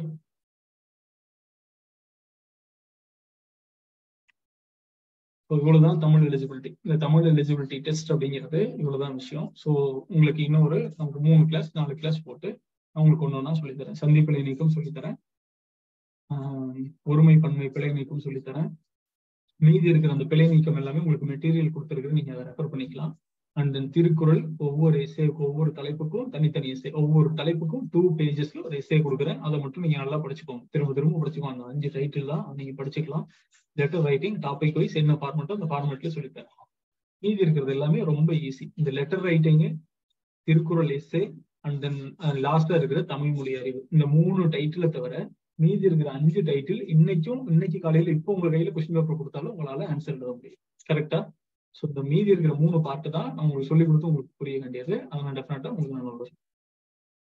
So Tamil eligibility class, அந்த எலிஜிபிலிட்டிங்கிறத பத்தின பயம் போயிருச்சா? என்ன பண்ணணும், இதுல என்ன இருக்கு அப்படிங்கிற விஷயம் புரிஞ்சிருக்கா? ரொம்ப சிம்பிள், இவ்வளவுதான் விஷயம். ஸோ இப்போ நீங்க போயிட்டு நம்ம அனுப்புற மெட்டீரியல் எல்லாம் பாருங்க, ரொம்ப ஈஸியா இருக்கும். அதுல என்ன படிக்கணும் அப்படிங்கிறதுலாம் உங்களுக்கு ரொம்ப ஈஸியா இருக்கும். ஸோ அதுல வந்து ஆங்கில மொழி சொல்லுக்கு இணையான தமிழ் சொல் அப்படின்னு ஒரு மெட்டீரியல் வந்துருக்கும். சில டாபிக்ஸ்ல இப்ப நம்ம சொல்லாத சில விஷயங்கள்லாம் உங்களுக்கு நான் எக்ஸ்ட்ரா கொடுத்துருப்பேன். அது எல்லாமே உங்களுக்கு என்னன்னா, அது அந்த வேர்டிங்ஸ் எல்லாம் படிச்சுக்கிட்டா ஒருவேளை டிரான்ஸ்லேஷன்ல அந்த வார்த்தையெல்லாம் வந்துச்சுன்னா உங்களுக்கு வார்த்தையை சரியா டிரான்ஸ்லேட் பண்றதுக்கு ஈஸியா இருக்கும். அப்படிங்கிறதுனால தான் ஆங்கில மொழி சொல்லுக்கு இணையான தமிழ் சொற்கள் அப்படிங்கிறது நம்ம ஸ்கூல் புக்ல எதெல்லாம் பயன்படுத்தி இருக்காங்களோ அந்த எல்லா சொற்களையும் தொகுத்து அது ஒரு மெட்டீரியலா போட்டுருக்கும். புரியுதா? அது போதும். நீங்க வெளியில இருக்கிற டிக்ஷனரியில இருக்கிற எல்லா இங்கிலீஷ் வேர்டுக்கும் தமிழ் வேர்டுக்கெல்லாம் இங்கிலீஷ் வேர்டு எல்லாம் படிக்க முடியாது. அதெல்லாம் அன்வான்டட், தேவையில்லாத. அதை நீங்க பண்ணாதீங்க. அண்ட் தென் ஃபைனலா இது ஒரு வாரம் போனதுக்கு அப்புறம் உங்களுக்கு இந்த கிளாஸ் 3 கிளாஸ் 4 கிளாஸ் வரும். அதுக்குள்ள நான் உங்களுக்கு அந்த தமிழ் எலிஜிபிலிட்டியில என்னென்ன சொல்லி தரணுமோ அதெல்லாம் நான் சொல்லித்தரேன். அது முடிச்சதுக்கு அப்புறம் உங்களுக்கு ஒரிஜினல் கொஸ்டின் பேப்பர், நம்ம இந்த டிஎன்பிஎஸ்சி மாடல் கொஸ்டின் பேப்பர் ஒன்று கொடுத்துருக்காங்க இல்லையா, அந்த மாடல் கொஸ்டின் பேப்பருக்கு ஒரு ஆன்சர் கீ கொடுக்குறேன். இதுதான் இந்த மாடல் கொஸ்டின் பேப்பர்ல கேட்டிருக்கிற கேள்விகளுக்கான பதில் அப்படிங்கிற ஒரு ஆன்சர் கீ கொடுக்குறேன். அது இல்லாம இந்த தமிழ் எலிஜிபிலிட்டி டெஸ்ட் அப்படிங்கிறது உங்களுக்கு இப்போ புதுசா வந்தது இல்லை. இது யூபிஎஸ்சியில எவ்ரி இயர் கேட்கிற ஒரு போர்ஷன் தான். சேம் நமக்கு என்ன சிலபஸோ அதே சிலபஸ் அவங்களுக்கு வச்சு கேட்டுட்டு இருக்காங்க. ஸோ லாஸ்ட் 4 இயர்ஸ்ல யூபிஎஸ்சியோட அந்த தமிழ் எலிஜிபிலிட்டி டெஸ்ட் அதுக்கு என்னென்னலாம் இருக்கும் அந்த கொஸ்டின் பேப்பர், ஒரிஜினல் கொஸ்டின் பேப்பரை நான் உங்களுக்கு சென்ட் பண்றேன். ஸோ நீங்க அது ஒரு பாக்குறப்போ உங்களுக்கு ஒரு கிளியரா ஐடியா கிடைச்சிடும், இவ்வளவுதான் இது அப்படிங்கிற உங்களுக்கு ஒரு ஐடியா கிடைச்சிடும். அண்ட் தென் இதுல நான் உங்களுக்கு ஒரு மாடல் டெஸ்ட் தரேன், அந்த மாடல் டெஸ்ட் எழுதுறேன். ஸோ இந்த மாடல் கவர்மெண்ட் ரிலீஸ் பண்ணிக்கிற மாடல் கொஸ்டின் பேப்பருக்கு கீ தரேன். அது இல்லாம யூபிஎஸ்சி கேட்டிருக்கிற 4 கொஸ்டின் பேப்பருக்கும் நான் உங்களுக்கு கொஸ்டின் பேப்பர் அனுப்புறேன். உங்களுக்கு அதுல என்ன டவுட் இருந்தாலும் அதில் கிளாரிஃபை பண்றேன். அண்ட் தென் எல்லாம் அதுக்கான மெட்டீரியல் உங்களுக்கு அனுப்பிச்சிருக்கிறோம், அதை நீங்க படிச்சுக்கணும். கிளியரா? So Tamil eligibility test is nothing but ரொம்ப சிம்பிளான ஒரு விஷயம். தினம் ஒரு மணி நேரம் ஸ்பெண்ட் பண்ணணும், மைண்ட்ல வச்சுக்கோங்க, அவ்வளவுதான். நான் இப்ப சொன்னது மொத்தம் 8 டைட்டில்ல கொஸ்டின் கேட்கறாங்க. அந்த 8 போர்ஷன்ல 5 போர்ஷன் நீங்க இப்பவுமே இமீடியட்டா ரெடி டு ரைட்டா நீங்க இருக்கலாம், இப்பவுமே நீங்க ஆன்சர் எழுதலாம். 3 போர்ஷனுக்கு தான் நான் கிளாஸ் எடுப்போம். மீதி இருக்கிற 5க்கும் நம்ம நடத்தணும்னு அவசியம் இல்லை. ஹின்ஸ் டெவலப்மெண்ட்டுக்கு உங்களுக்கு நான் என்ன சொல்லித்தரேன் ஒன்றும் இல்லை, பட் ப்ராக்டிஸ்க்கு நான் கொடுக்குறேன். ப்ராக்டிஸ் டெஸ்ட்டுக்கு ப்ராக்டிஸ் கொஸ்டின் அதுக்கான ஆன்சர், ப்ராக்டிஸ் கொஸ்டின் அதுக்கான ஆன்சர் நான் உங்களுக்கு தரேன். மீதி இருக்கிற போர்ஷன் அதை நீங்க ஜஸ்ட் பாத்தீங்கன்னா உங்களுக்கு புரிஞ்சிடும். உங்களுக்கு சொல்லித்தர வேண்டியது கிராமட்டிக்கல் போர்ஷன் தான், அதனால நான் சொல்லித்தரேன். கிளியரா? Any doubts? இதுதான் தமிழ் எலிஜிபிலிட்டி டெஸ்ட்டை பொறுத்த வரைக்கும் இதுதான். இதை பத்தி நீங்க எந்த துளி கூட பயம் வேண்டாம். No fear. ரைட். ஸோ நம்ம கிளாஸை நம்ம அடுத்த கிளாஸ்ல இருந்து ஸ்டார்ட் பண்ணிக்கலாம். ஸோ இப்போ ஸ்டார்ட் பண்ணாலும் அந்த கிளாஸ் முடியாது. ஒருமை பன்மை பிழை நீக்கம், சந்தி பிழை நீக்கம், இதெல்லாமே அடுத்த வாரம் சொல்லித்தரேன். அதுக்கு அடுத்த கிளாஸ்ல சனிக்கிழமை அந்த 2 போர்ஷன்ஸ் வச்சுக்கலாம். சனிக்கிழமை சந்தி பிழை நீக்கம், ஒருமை பன்மை பிழை நீக்கம், பிழை நீக்கம் எல்லாமே சனிக்கிழமை முடிச்சிடலாம். ஞாயிற்றுக்கிழமை லெட்டர் ரைட்டிங் சொல்லித்தரேன். அதுக்கப்புறம் என்ன இருக்கு அடுத்த கிளாஸ்ல ஃபைனலா உங்களுக்கு மொத்த ஏதாவது மிஸ்செலேனியஸ் ஏதாவது சொல்லணும் அப்படின்னா அதை சொல்லி கொடுக்குறேன். ஸோ இன்னொரு 3 கிளாஸ்ல நம்ம இதை முடிச்சுக்கலாம். Nothing to worry, nothing to learn more, பொது தமிழையே மொத்தமா இங்க நம்ம படிக்கிற மாதிரி ஒரு பில்டப் இருந்துச்சு. இந்த தமிழ் மொழி தகுதி தேர்வுக்கு ஏதோ மொத்த ஜென்ரல் தமிழையே இங்க கொண்டு வந்து வச்ச மாதிரி எல்லாம் பயந்துட்டு இருந்தாங்க. அப்படிலாம் ஒன்றும் இல்லை, ஈஸி தான். ஸோ இன் பிட்வீன் எல்லா டைப்புக்கும் உங்களுக்கு மாடல் கொஸ்டின் தரும். ஹிண்ட் டெவலப்மெண்ட்டா அதுல ஒரு 10 கொஸ்டின், கேள்வி பதில். அதே மாதிரி ஒரு காம்ப்ரிஹென்ஷனா அதுல இருந்து உங்களுக்கு ஒரு கேள்வி பதில், அது எல்லாமே நான் உங்களுக்கு தரேன், நீங்க ப்ராக்டிஸ் பண்ணி. கிளியர்? Okay, right. ஏதாவது டவுட் இருக்கா? Any doubts?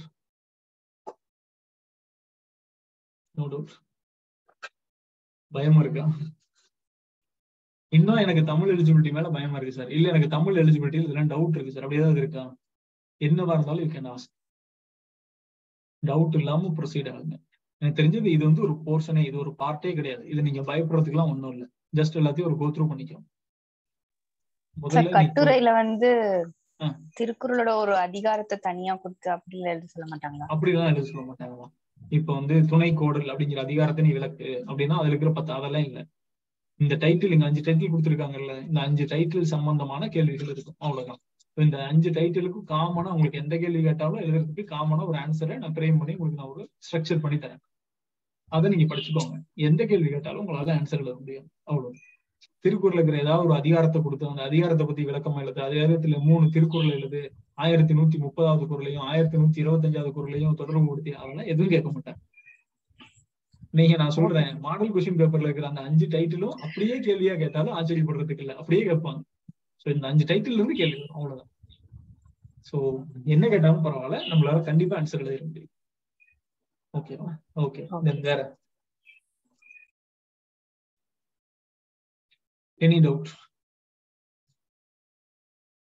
எனக்கு வந்து நீங்க கண்டினியூஸா மெசேஜஸ் நம்ம உங்க ஸ்டூடெண்ட்ஸ் கிட்ட இருந்து எப்ப தமிழ் எலிஜிபிலிட்டி கிளாஸ் வரும், எப்ப கிளாஸ் நடக்கும், எனக்கு வந்து அந்த பயம் பாக்குறப்ப எனக்கு வந்து இவ்வளவு பயமா இந்த மேல ஒண்ணுமே இல்லையே. அது ஒருவேளை நிறைய போர்ஷன் இருக்கு, பொது தமிழ் மாதிரி இருக்கு, 30 கிளாஸ் நடத்தணும் அப்படின்னா நம்ம முன்னாடியே ஆரம்பிச்சிருக்க போறோம். பட் இதை நீங்க முன்னாடி இருக்கணும்னு அவசியம் இல்லை. எனக்கு பேப்பர் 2 தான் ரொம்ப முக்கியம். அந்த பேப்பர் நீங்க நல்லா படிக்கணும். அது ஒரு ஷேப்புக்கு வந்ததுக்கு அப்புறம் இதை ஸ்டார்ட் பண்ணிக்கலாம் அப்படிங்கிறதெல்லாம் நம்ம வெயிட் பண்ணிட்டு இருந்தோம். ஸோ அந்த விஷயத்த நம்ம இந்த வாரத்துல இருந்து ஸ்டார்ட் பண்ணிட்டோம். ஸோ டெஃபினட்டா உங்களுக்கு சொன்ன மாதிரி Jan 31 உங்களுக்கு கொடுக்க வேண்டிய எல்லாத்தையும் நான் கொடுத்து முடிச்சிருக்கேன், எல்லாத்தையும் கொடுத்துட்றேன். ஸோ எவ்ரிதிங் அப்படிங்கிறது உங்க கையில தான் இருக்குது. எவ்ரிதிங் எல்ஸ் வெயில இருக்கு. நீங்க படிக்கணும், திரும்ப திரும்ப படிக்கணும், திரும்ப திரும்ப ரிவிஷன் பண்ணணும், எழுதி பார்க்கணும். 300 மார்க் நமக்கு பேட்டர்னை கொண்டுட்டு வந்துடணும். அது என்ன எழுதணும் அப்படிங்கிறத எகெயின் இப்ப நீங்க போயிட்டு என்ன பண்ணுங்க, நமக்கு மெயின்ஸ் நம்ம ஸ்டார்ட் பண்றப்ப ஒரு விஷயத்த கொடுத்துருந்தோம். இந்த பாயிண்ட்ஸ் டு ரிமெம்பர் அப்படின்னு சொல்லி 20 பாயிண்ட்ஸ் ஒன்று உங்களுக்கு கொடுத்துருப்போம், ஞாபகம் இருக்கா? ஒரு மெயின்ஸ் ஆன்சர் எழுதுறப்ப என்னென்னலாம் நம்ம கன்சிடர் பண்ணிக்கணும் அப்படிங்கிறது. அது உங்க கையில இல்லை அப்படின்னா இன்னொரு காப்பி பிரிண்ட் அவுட் எடுங்க. அதுல இருக்கிற பாயிண்ட்ஸ் எல்லாம் திரும்ப இப்ப மைண்டுக்குள்ள கொண்டு போங்க. ஃபர்ஸ்ட் டெஸ்ட் எழுதுறப்ப அந்த பாயிண்ட்ஸ் மனசுல வச்சிருந்தது வேற. இப்ப நீங்க எழுதி பார்த்து இப்ப நீங்க ஒரு ஷேப்புக்கு வந்துட்டீங்க நீங்களே. அப்ப அதுல இருக்கிற மற்ற விஷயங்கள்லாம் நம்ம சரியா செய்யறோமா அப்படிங்கறத ஒன்ஸ் நீங்க கிராஸ் செக் பண்ண.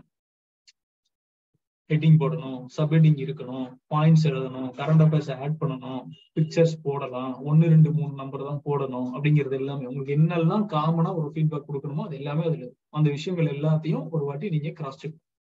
அந்த விஷயத்தெல்லாம் நம்ம இம்ப்ளிமெண்ட் பண்றோமா பேப்பர்ல அப்படிங்கிறத பார்த்துக்கலாம். So paper 2 very important. Paper 1 eligibility test தான். எலிஜிபிள் கண்டிப்பா ஆயிடுவோம், அதை பத்தி பயப்படாதீங்க. கண்டிப்பா நம்ம எலிஜிபிள் ஆயிடுவோம். நல்ல மைண்ட் வச்சுக்கோங்க. ரொம்ப பதட்டமே இல்லாம பொறுமையா எழுதலாம். 3 hours கொடுத்து வெறும் 100 மார்க் எழுத சொல்றாங்க. வெறும் 8 கேள்வி ஆன்சர் எழுதுறதுக்கு 3 மணி நேரம். அதனால ஒவ்வொரு கேள்விக்கும் 1/2 மணி நேரம் யோசிச்சு எழுதினா கூட உங்களால அந்த இடத்துல 100 மார்க் அட்டன் பண்ண புரியுதா? ஸோ இது வந்து ஒரு பெரிய மேட்டரே இல்லை. நான் கொடுத்துருக்கிற மெட்டீரியல்ஸை நீங்க பார்த்துக்கோங்க. மரபுக்களை நீக்கமா, பிறமொழி சொற்களுக்கு வேணுமா, என்ன வேணாலும் உங்களுக்கு அனுப்பியிருக்கிற மெட்டீரியல் என்ன, அந்த மெட்டீரியல்ஸ் நல்லா ஒரு வாட்டி கோ த்ரூ பண்ணிக்கலாம். மீதி இருக்கிறது எல்லாத்துக்கும் I will take care. Okay, உங்களுக்கு இருக்கிற ஒரே பார்ட்டு படிங்க, தயவு செஞ்சு படிங்க, சீரியஸா படிங்க, சின்சியரா படிங்க. இந்த 1 மாசம் உயிரை கொடுத்து படிங்க. அவ்வளவுதான். கஷ்டப்பட்டு படிங்க அப்படின்லாம் சொல்ல மாட்டேன், அது இஷ்டப்பட்டு படிங்க. இந்த 1 மாசம் நம்ம ரொம்ப இஷ்டப்பட்டு படிக்கிறோம். இவ்வளவு தூரம் வந்துட்டோம், இவ்வளவு தூரம் தெரிஞ்சிட்டோம், இவ்வளவு டெஸ்ட் எழுதிட்டோம், நல்லா ஒரு ப்ரெஷர் கொடுத்து நல்லா எழுதணும் அப்படின்னா அடுத்த வருஷம் சர்வீஸ்ல போயிடலாம், இந்த எக்ஸாம் விட்டுறக்கூடாது அப்படிங்கிற ஒரு விஷயத்த ஃபோக்கஸ் பண்ணுங்க. ரைட்? ஓகே, எந்த இடத்துலயும் நல்லா மைண்ட் வச்சுக்கோங்க. உங்க ஃபியர் பாசிட்டிவா இருக்கணும். உங்க ஃபியர் ப்ரெஷரா மாறி உங்களை வேலை செய்ய விடாம மாத்திருக்கும். நீங்க எந்த ஸ்டேஜ்ல வேணாலும் இருங்க, 7 test எழுதிருங்க, 4 test எழுதிருங்க, 15 test எழுதிருங்க, what ever it is. அது எதையுமே இப்ப நம்ம மாற்ற முடியாது, எதையும் திரும்ப ரிவர்ஸ் பண்ண முடியாது. பட் இப்ப என்ன இருக்கோ அதுதான் ஆக்சுவல் ஸ்டேட். இன்னைக்கு நீங்க 5 டெஸ்ட் எழுதிருந்தா 5 தான் எழுதிருக்கீங்க, 15 எழுதிருந்தா 15 எழுதிட்டீங்க. என்னவா இருந்தாலும் இன்னைக்கு நீங்க என்ன இருக்கிறீங்களோ அதுதான் உங்களுடைய பிரசன்ட் ஸ்டேட். இதுல இருந்து இருக்கிற 30 நாளை என்ன பண்ணலாம் அப்படிங்கறத ப்ராப்பரா பிளான் பண்ணுங்க. அந்த பிளானுக்கு எக்ஸிகியூஷனுக்கு கேப்பே இல்லாம பாத்துக்கோங்க.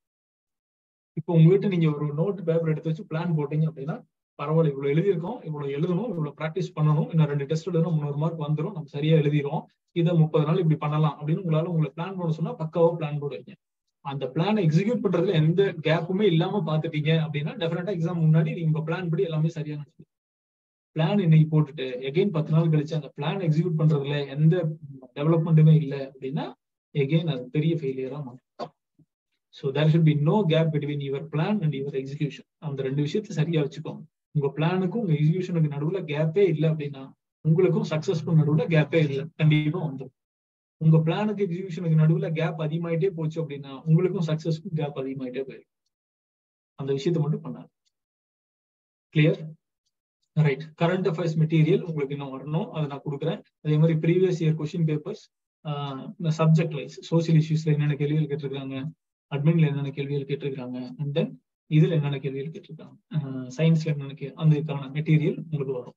ஸோ அது உங்க ஐடியாவுக்கு இந்த டாபிக்ல இதெல்லாம் கேட்டிருக்காங்க, உங்களுக்கு ப்ராப்பரா ஒரு ஐடியா கிடைச்சிரும். நம்ம நிறைய டெஸ்ட் எடுத்துருக்கோம், எல்லா மெட்டீரியல் வச்சிருக்கிறோம், அதை நீங்க ப்ராப்பரா யூஸ் பண்ணிக்கோங்க. கரண்ட் அஃபேர்ஸ் மெட்டீரியல் தரேன், அதை நீங்க யூஸ் பண்ணிக்கோங்க. கரண்ட் அஃபேர்ஸ் இல்ல சார் ஆல்ரெடி ஒரு கரண்ட் அஃபேர்ஸ் இதில் நான் ஃபாலோ பண்றேன், அதை ஃபாலோ பண்றேன், எதை வேணாலும் ஃபாலோ பண்ணுறேன். கரண்ட் அஃபேர்ஸுக்கு இந்த மெட்டீரியல் சோர்ஸ் இஸ் அபண்டன்ட். எங்க வேணாலும் இருக்கு, என்னென்னவோ இருக்கு.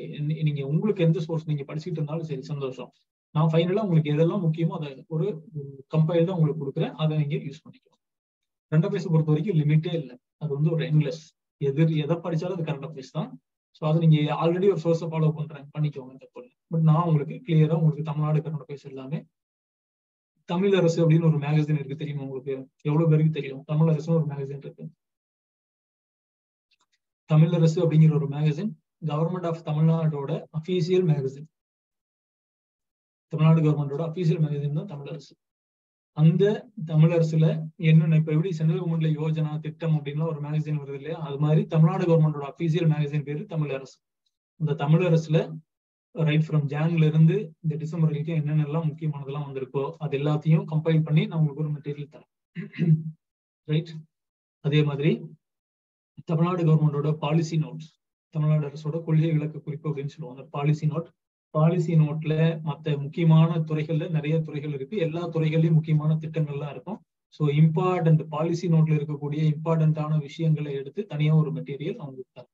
ஸோ அந்த பாலிசி நோட்ல இருக்கிற மெட்டீரியல் அப்படிங்கிறது உங்களுக்கு அட்மினிஸ்ட்ரேஷனுக்கு உபயோகப்படும், சோசியல் இஷ்யூஸ்க்கு உபயோகப்படும், சயின்ஸுக்கும் சில இடத்துல உபயோகப்படும். ஸோ அது வந்து காமனா மற்ற 3 பேப்பர். தமிழரசோட கம்பைலேஷன் அப்படிங்கிறது ப்ராப்பரா current affairs. So national current affairs மற்ற சோர்ஸ் எல்லாத்தையும் நான் கலெக்ட் பண்ணி state current அஃபேர்ஸுக்கு Tamilarasu compilation, and then மற்ற சோர்ஸுக்கு இருக்கிற பாலிசி நோட்டோட முக்கியமான ஸ்கீம்ஸோட கம்பைலேஷன். இதெல்லாம் நான் உங்களுக்கு இதெல்லாம் உங்களுக்கு அடுத்தடுத்து நான் என்ன கொடுக்க போறேன் அப்படிங்கிறது இதெல்லாம் வரப்போகுது. என்னென்ன வரப்போகுது? ப்ரீவியஸ் இயர் கொஸ்டின் பேங்க் கொடுக்குறேன், தமிழரசு கம்பைலேஷன் கொடுக்குறேன், பாலிசி நோட்ல இருக்கிற முக்கியமான ஸ்கீம்ஸை கம்பைல் பண்ணி கொடுக்குறேன், கரண்ட் அஃபேர்ஸ் கம்பைல் பண்ணி கொடுக்குறேன், அண்ட் தென் திருக்குறளுக்கு எஸ்ஏஸ் கொடுக்குறேன், and then letter writing class எடுக்கிறோம், தமிழ் மொழி அறிவு அப்படிங்கிற அந்த லாஸ்ட் போர்ஷனுக்கு உண்டான டாபிக்ஸை கிளாஸ் எடுக்கிறோம். முடிஞ்சா உங்களுக்கான மெயின்ஸ் ப்ரிப்பரேஷன் எல்லாம் கிளியரா. வாட் எவர் உங்களுக்கு நீடோ அது எல்லாமே கிடைக்கும். அதெல்லாம் உங்களுக்கு இதெல்லாம் எப்போ வரும்? Jan 31 முன்னாடி வந்து டோன்ட் வரி அபவுட் இட். அதுக்கப்புறம் இருக்கிற தேதியும் நாளும் டைமும் உங்களோடது. அதை எவ்வளவு எஃபெக்டிவா யூஸ் பண்ண முடியுமோ அவ்வளவு எஃபெக்டிவா யூஸ் பண்ண. ரைட். வெரி ஹாப்பி கொஞ்ச நாள் கழிச்சு உங்களை பார்த்ததுல. அண்ட் தென் இன்னொன்னு முக்கியமான சொல்ல மறந்துட்டேன், இந்த ஸ்டேட் அட்மினிஸ்ட்ரேஷன் டாபிக்ல சார் கலெக்டர்னா யாருன்னு தெரிய மாட்டேங்குது, டிஆர்ஓனா யாருன்னு தெரிய மாட்டேங்குது, ஆர்ஐனா யாருன்னு தெரியல, விஏஓனா யாருன்னு தெரியல, அதுல கொஞ்சம் குழப்புது, அப்படி இருக்கா? ஓகே. டிஸ்ட்ரிக்ட் அட்மினிஸ்ட்ரேஷன்ல ஏதாவது கன்ஃபியூஷன்ஸ் இருக்கா? ஓகே சரி, அதை நான் வந்து ஃபைனலா February 10க்கு அப்புறம் நான் வந்து ஒரு நாள் ஒரு கிளாஸ் எடுக்கிறேன். ஸோ அட்மினிஸ்ட்ரேஷன்ல கம்ப்ளீட்டா ஒரு ஸ்ட்ரக்சர் கொடுத்துட்றேன். ஸோ மீதி இருக்கிறது எல்லாமே உங்களுக்கு ஈஸி இல்லையா? பிரசிடென்ட், கவர்னர், சீஃப் மினிஸ்டர், அந்த மாதிரி பிரைம் மினிஸ்டர், அதெல்லாம் உங்களுக்கு நம்ம ஆல்ரெடி நம்ம பாலிட்டியில படிச்சிட்டோம், அது எல்லாமே உங்களுக்கு தெரிஞ்சிருக்கும். நமக்கு ஒரு இடத்துல கொஞ்சம் கன்ஃபியூஸ் ஆகும், என்னன்னா இந்த டிஸ்ட்ரிக்ட் அட்மினிஸ்ட்ரேஷன் அப்படிங்கிற ஒரு டாபிக் மட்டும் நமக்கு வந்து புதுசு, நம்ம வேற எங்கேயும் நம்ம படிக்கல, இங்க தான் படிக்கிறோம். அதனால இந்த டிஸ்ட்ரிக்ட் அட்மினிஸ்ட்ரேஷன் அப்படிங்கிற டாபிக் மட்டும் உங்களுக்கு நான் எலாபரேட்டா சொல்லித்தரேன். டிஸ்ட்ரிக்ட் அட்மினிஸ்ட்ரேஷன் அண்ட் பட்ஜெட்னு ஒரு டாபிக் இருக்கு. இருக்கு, சிலபஸ்லேயே இருக்கு. பட்ஜெட்டும் டிஸ்ட்ரிக்ட் அட்மினிஸ்ட்ரேஷனும் உங்களுக்கு நான் சொல்லித்தரேன். ஸோ அதுல உங்களுக்கு என்ன டவுட் இருந்தாலும் உங்களுக்கு அதுல கிளாரிஃபை ஆகும். டிஸ்ட்ரிக்ட் பட்ஜெட்டும் டிஸ்ட்ரிக்ட் அட்மினிஸ்ட்ரேஷன் தவிர மீதி இருக்கிறது எல்லாமே நம்ம இந்தியன் பாலிட்டியில படிச்ச அதே டாபிக்ஸ் தான். ஸோ அது நம்ம திரும்ப உட்காந்துட்டு பிரசிடென்ட்னா இவருக்கு இந்த ஆர்டிகல் சொல்லுது, கவர்னர்னா இவரு இந்த ஆர்டிகல் சொல்லுது, சீஃப் மினிஸ்டர், அது உங்களுக்கு தேவையில்லை இல்லையா? அதுலேயே நமக்கு தெரியும். நமக்கு அந்த மெட்டீரியல் நீங்க நல்லா தரவா படிச்சீங்கன்னா போதும், அது உங்களுக்கு புரிஞ்சிடும். ஸோ கொஞ்சம் டிஃபிகல்ட்டான டேர்ம் வந்து பட்ஜெட், பட்ஜெட்டோட டைப்ஸ், பட்ஜெட் எனாக்ட் பண்ணக்கூடிய மெத்தட்ஸ், அதே மாதிரி டிஸ்ட்ரிக்ட் அட்மினிஸ்ட்ரேஷன் மாவட்ட நிர்வாகம், இது ரெண்டுக்கும் உங்களுக்கு நான் கிளாஸ் எடுத்துறேன். எல்லாத்தையும் முடிச்சிருங்க. அது ஒரு ரெஃப்ரெஷ்மெண்ட் கிளாஸஸா வச்சுக்கலாம். Feb 10க்கு மேல நான் ஒரு 2 கிளாஸ் போட்டு நான் முடிச்சுட்டேன். ஓகேவா? வேற ஏதாவது வேணுமா? Anything else? பயப்படாதீங்க, மூஞ்செல்லாம் பேய் அடிச்ச மாதிரி இருக்கு அப்படிலாம் இருக்காதீங்க. கண்டிப்பா படிச்சிடலாம். எல்லாத்தோட பெட்டரா படிக்கிறீங்க. யாரோடவும் பெஸ்டான மெட்டீரியல் இருக்கு, யாரோடவும் பெஸ்டான கைடன்ஸ் இருக்கு, யாரோட பெட்டராவும் நீங்க நல்லா படிக்கிறீங்க, நல்லா ப்ராக்டிஸ் பண்றீங்க அப்படிங்கிற கான்ஃபிடென்ட்டோட இருங்க. என்ன நடந்தாலும் பாத்துக்கலாம் அப்படிங்கிற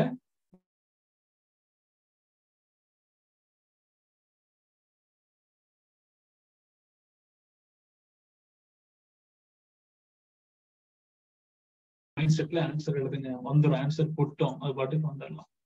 ஸோ 3 மணி நேரத்துல 300 மார்க்கை முடிக்கணும். எழுதுன 300 மார்க்கை அப்ராப்ரியேட் ஆன்சர்ஸ் எழுதணும். இதுக்கு உங்களுக்கான ஸ்டைல் என்ன அப்படிங்கறத நீங்க டெஸ்ட் எழுதுனவங்க இதுக்கு முன்னாடி இது வரைக்கும் கொடுத்துருக்கிற ஃபீட்பேக் வச்சு உங்க ஸ்டைல மாத்திருக்கலாம். இதுக்கு மேல டெஸ்ட் எழுதாதவங்க டெஸ்ட் எழுதி அனுப்புங்க, அதை கரெக்ட் பண்ணி உங்களுக்கு அந்த ஃபீட்பேக் தரோம். அண்ட் தென் உங்களோட ஓன் ஸ்டைல கிரியேட் பண்ணுங்க. அந்த விஷயத்த ஃபாலோ பண்ணுங்க. நமக்கு பேப்பர் கம்ப்ளீட் பண்ணணும், சரியான ஆன்சர் எழுதணும். இதை மைண்ட்ல அழிக்கவே கூடாது. அடுத்து வர 30 நாள் உங்க நாள். ரொம்ப ஹெவியா ஒரு விஷயத்த வச்சுக்கோங்க. பசி நோக்கார் கண் துஞ்சார், எவ்வவர் தீமையும் மேற்கொள்ளார், கருமமே கண்ணாயினார். அதுதான் உங்களுக்கான. பசி நோக்க கூடாது, கண் துஞ்ச கூடாது, யாரை பத்தி எதையும் நினைக்க கூடாது. அவன் எதை பத்தி நினைக்கணும்? கருமமே கண்ணா இருக்கணும். கருமம் அப்படின்னா காரியம்னு அர்த்தம். நம்ம காரியம் February 25 எக்ஸாம் தான் நம்ம காரியம். அதை இந்த கருமத்திலேயே கண்ணா இருக்கணும். ஆனா தமிழ்ல பாருங்க, நமக்கு ஏதோ மோசமா எவனா ஒருத்தன் திட்டணும்னா கருமம் முடிச்சவன் அப்படின்னு திட்டுவோம். கருமம் முடிச்சவன் நான் கிளம்புனேன், அவன் வந்துட்டான் அப்படின்னு இல்லையா? ஆனா கருமம் அப்படின்னா தமிழ்ல ஒரு நல்ல வேர்டு. ஆக்சுவலா கருமம்னா காரியம்னு அர்த்தம். ஒரு விஷயம், ஒரு ஆக்ஷன், ஒரு செயல், அதுதான் கருமம்னா. அது எந்த இடத்துல அது தப்பான வேர்டா மாறிச்சுன்னு தெரியல. எவனையா நீங்க கோவத்துல கருமம் முடிச்சவனே அப்படின்னு திட்டிட்டீங்கன்னா அவன் வந்து கோச்சுக்குவான், என்னை இப்படி திட்டானே. ஆனா கருமம்ங்கிறது நல்ல காரியம். கருமமே கண்ணாயினார் அப்படின்னா காரியத்துல புரியா இருக்கிறவன் அப்படின்னு அர்த்தம். ஸோ நல்ல விஷயம் தான், நல்ல வேர்டு தான். இப்போ நீங்க எல்லாருமே என்னவா இருக்கணும்? உங்க பேர்லாம் மறந்துடுங்க, கருமமே கண்ணாயினார் அப்படிங்கிறதா இருக்கணும். நீங்க அளவுக்கு இருங்க, டெஃபினட்டா படிச்சிடலாம். கிடைக்கிற வாய்ப்பு எல்லாருக்கும் கிடைக்காது, நமக்கு கிடைச்சிருக்கு, நம்ம பாஸ் பண்ணி வந்திருக்கிறோம், எஃபோர்ட் போடுறோம். அப்புறம் நம்ம படிச்சா மறக்குது சார். எனக்கு 4 டெஸ்ட் படிச்சுட்டு 3வது டெஸ்ட் பின்னாடி போய் பார்த்தா அதெல்லாம் வேற உலகமா தெரியுது. உங்க பிரச்சனை இல்லைங்க, அது யூனிவர்சல் பிரச்சனை. உங்களுக்கு மட்டும் இல்லை, தமிழ்நாட்டுல படிக்கிறான்னு நினைக்கிறான்ல, அப்புறம் ப்ரிலிமினரி பாஸ் பண்ண 60,000 பேரும் காம்படிட்டர் நினைச்சிடாதீங்க. அது உண்மையிலேயே காம்படிட்டர் ஒரு லெஸ் தென் 10,000 தான் ரியல் காம்படிட்டர்ஸ். 60,000 பேர் ப்ரிலிமினரி பாஸ் பண்ணிருக்கான், 60,000 பேரும் காம்படிட்டர்ஸ் இல்லை. பல பேருக்குலாம் ஏன் பாஸ் பண்ணோன்னே அவனுக்கே தெரியாது. பல பேர் 2 டெஸ்ட் எழுதிட்டு நின்று ஓடிட்டான். ஒவ்வொரு நாளும் இது இன்க்ரீஸ் ஆகுமா டிக்ரீஸ் ஆகுமானா காம்படிட்டர்ஸ் நம்பர் டிக்ரீஸ் தான் ஆகும் ரிட்டன் டெஸ்ட்டை பொறுத்த வரைக்கும். உண்மையிலேயே காம்படிஷன் அப்படிங்கிறது ரியலா ஒரு 5,000-6,000 பேர் தான் நல்லா படிக்கிற ஆட்கள் ஸ்டேட் ஃபுல்லாவே. அந்த 5,000-6,000 பேருக்குள்ள நீங்களும் ஒரு ஆளா இருப்பீங்க. டெஃபினட்டா உங்களுக்கு ஒரு போஸ்ட் வந்து அவ்வளவுதான். எல்லாரையும் காம்படிட்டரா நினைக்காதீங்க. அப்ப அந்த எழுதிட்டு இருக்கிற அந்த 6,000 பேர் ஒரு 10,000 பேர் படிக்கிறான் இல்லையா, உங்களுக்கு இருக்கிற பிரச்சனை அந்த 10,000 பேருக்கு இருக்கு. 4வது டெஸ்ட் படிச்சேன் sir, first test மறந்துடுது, first test படிச்சா அடுத்த டெஸ்ட் மறந்துடுது. அதெல்லாம் எப்போ வரும் அப்படின்னா, எல்லாத்தையும் முடிச்சிருங்க. இன்னொரு 2 டெஸ்ட் மாடல் டெஸ்ட் இருக்கு. அந்த மாடல் டெஸ்ட் எழுதி முடிச்சிட்டீங்க அப்படின்னா உங்களுக்கு டோட்டலா எல்லா போர்ஷனும் முடிஞ்சது. இப்ப எல்லா மெட்டீரியல் நீங்க எழுதின டெஸ்ட் எல்லாத்தையும் இப்ப கையில வச்சுக்கிட்டு சிலபஸ் வைஸ் எடுத்து வச்சு ஒன்னொன்னா முக்கியமான பாயிண்ட்ஸ் மாதிரி அப்படியே ரீகால் பண்ணி அந்த ரீகால் பண்றப்ப அது எல்லாமே வந்து மறக்குது அப்படின்னு நினைக்காதீங்க. மறந்தாதான் மனுஷன். மறக்கவே இல்லை அப்படின்னா ஒரு பெரிய நோய் வந்திருக்கு, இமீடியட்டா டாக்டர் செக் பண்ணணும்னு அர்த்தம். அப்நார்மல்னு அர்த்தம். அப்படிலாம் இருக்கு. நான் எதை படிச்சாலும் எனக்கு மறக்க மாட்டேங்குது, 6 மாசத்துக்கு முன்னாடி ஒரு பேப்பர் நியூஸ் படிச்சோம் அப்படியே நிக்குது அப்படின்னா ஏதோ ஒரு விஷயம் ரொம்ப அப்நார்மலா போயிட்டு இருக்குதுன்னு அர்த்தம். அப்படிலாம் இல்லை. நீங்க மறந்துச்சுன்னா நீங்க நார்மலா இருக்கீங்க. நார்மலா தான் இருக்கீங்க, எல்லாரும் நார்மலாவே இருக்கு. அந்த ஒரு விஷயத்த திரும்ப கடைசி ஒரு 20-25 நாள் திரும்ப ரிவைஸ் பண்ணி ஒரு ஸ்ட்ரக்சர் மாதிரி போட்டுக்கோம். அவ்வளவுதான். இந்த கேள்வி இப்படி இந்த டாபிக் என்னென்ன கேள்விகள்லாம் பாசிபிளான கேள்வி என்னென்னலாம் நம்ம டெஸ்ட்ல கேட்டிருக்கிறோம், இது கேட்டா என்ன மாதிரி ஆன்சர் எழுதும். ஓகே, இந்த டாபிக் ஓவர். அடுத்த டாபிக், இந்த டாபிக் ரிலேட்டடா என்னென்ன கொஸ்டின்ஸ் எல்லாம் நம்ம டெஸ்ட்ல கேட்டிருக்கோம், இப்ப நம்ம மெட்டீரியல் ஒரு கேள்வி இருக்கும், டெஸ்ட்ல அதுல இருந்து கொஞ்சம் தான் கேள்வி கேட்டிருப்போம். டெஸ்ட் மெட்டீரியல் எல்லாத்தையும் கம்பைல் பண்ணி காமனா ஒரு ஸ்ட்ரக்சர் வச்சுக்கோங்க. இந்த டாபிக் இந்த கேள்வி எல்லாம் வருது, இது கேட்ட இந்த மாதிரி ஒரு ஆன்சர் ஃப்ரேம் பண்ணும். ஸோ சிலபஸ்ல மொத்தமே ஒரு டாபிக், சோசியல் இஷ்யூஸ்ல ஒரு 20 டாபிக், அட்மின்ல ஒரு 20 டாபிக், அவ்வளவுதான். அதுக்கு ஒரு ட்ரீ மாதிரி போட்டு வச்சுக்கோங்க. இவ்வளவுதான் ஆன்சர். இப்படி கேட்டா இது பண்ணும், இதை பண்ணும், இதை பண்ணும். இந்த ஆன்சர்ஸ் எல்லாம் நம்ம படிச்சு வச்சிருக்கிறோம். அப்படி ஒரு 10 நாள் கம்ப்ளீட்டா நல்லா ரிவைஸ் பண்றப்ப எல்லாமே வந்து அங்க போனதுக்கு அப்புறம் உங்களுக்கு எக்ஸாம் ஹால்ல ஒரு கொஸ்டின் பேப்பர்ல கொஸ்டினை பார்த்த உடனே நீங்க மத்த கொஸ்டின் எல்லாமே எரேஸ் ஆயிடும். அதுக்கான ஆன்சர் தானா உங்க பிரெயின் ரீகலெக்ட் பண்ணி உங்களுக்கு கொண்டு வந்து கொடுக்கும், நீங்க எழுதுறீங்க. இதெல்லாம் யாருக்கு நடக்கும், யாருக்கு பாசிபிள் அப்படின்னா, யாரெல்லாம் சின்சியரா எஃபர்ட் போடுறீங்களோ, யாரெல்லாம் சின்சியரா படிக்கிறீங்களோ, யாரெல்லாம் சின்சியரா எழுதி பாக்குறீங்களோ அவங்களுக்கு இது எல்லாமே நடக்கும். உங்க பிரெயின் ரீகலெக்ட் பண்ணணும், நீங்க படிச்சதெல்லாம் ரீகலெக்ட் பண்ணி ஞாபகப்படுத்தி ரீகலெக்ட் பண்ணி உங்க பிரெயின் சொல்லணும், உங்க கை அதை கோஆர்டினேட் பண்ணணும், உங்க மனசு அதை அக்செப்ட் பண்ணி 3 மணி நேரத்துக்கு உங்களை உட்கார வைக்கணும். இது 3ம் சேர்ந்த ஒரு விஷயம், ரைட்? இந்த 3ம் எப்ப கோஆர்டினேட் ஆகும்னா அந்த பிராக்டிஸ் நீங்க முன்னாடியே பண்றப்பதான் கோஆர்டினேட் ஆகும். பண்ணுங்க பிராக்டிஸ். பிராக்டிஸ் மேக்ஸ் மென் பெர்ஃபெக்ட். அந்த உங்க பிராக்டிஸ் இன்னும் 1 மாசத்துக்கு நீங்க பண்ற பிராக்டிஸ் கண்டிப்பா உங்களை பெர்ஃபெக்ட் ஆக்கும். நீங்க எல்லாருமே ஜெயிச்சிருவீங்க. அத்தனை பேரும் வெற்றியாளர்கள் தான், எந்த டவுட்டும் இல்லை. உங்களை முழுசா நம்புங்க, 100% நம்புங்க. உங்க கையில இருக்கிற மெட்டீரியல் நம்புங்க, உங்க கொடுத்துருக்கிற கொஸ்டின்ஸை நம்புங்க. இதை நம்ம பெஸ்டா ப்ராக்டிஸ் பண்ணிட முடியும் அப்படின்னு நம்புங்க. யாரை விடவும், எந்த காம்படிட்டரை விடவும் நம்ம எந்த வகையிலையும் ஒரு துளி கூட குறையில்லை. நம்ம சூப்பரா நம்ம படிக்கிறோம் அப்படிங்கிற விஷயத்த கான்பிடென்ட்டா நீங்க ஃபார்வர்ட் ஆகணும், கொண்டு போயிடலாம். ஓகேவா? Right, all the very best. அடுத்த வாரம் ஸ்ட்ரெயிட்டா கிளாஸ் தான். ஸோ இந்த இன்ட்ரடக்ஷனு, அதை பத்தின டீட்டெயில்ஸ், என்ன பண்ணணும் என்ன பண்ணக்கூடாது எல்லாத்தையும் நம்ம டிஸ்கஸ் பண்ணி முடிச்சிட்டோம். ஸோ நெக்ஸ்ட் வீக் டைரக்டா கிளாஸ். அடுத்த வாரம் 2 டாபிக் எலிஜிபிலிட்டிக்கு நான் சொல்லி கொடுத்துறேன். ரொம்ப ஈஸி. கிளியர்? ரைட், படிச்சிடலாமா? சூப்பரா படிச்சிடலாமா? எல்லாரும் அன்மியூட் பண்ணுங்க, எல்லாரும் சொல்லுங்க. படிச்சிடலாமா? எல்லாரும் அன்மியூட் பண்ணுங்க. படிச்சிடலாமா? படிச்சிடலாமா? படிச்சிடலாமா? எங்க அன்மியூட் பண்ணலையே?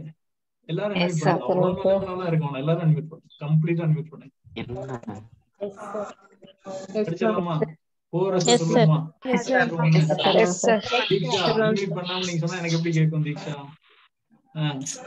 சொல்லுங்க. படிச்சிடலாமா? பாஸ் ஆயிருவோமா? ஆகிறோம், கண்டிப்பா ஆகிறோம். Super. Right, all the very best. Take care. By by. Happy Sunday. Thank you, sir. Okay, take care. Thank you, sir. Okay, take care.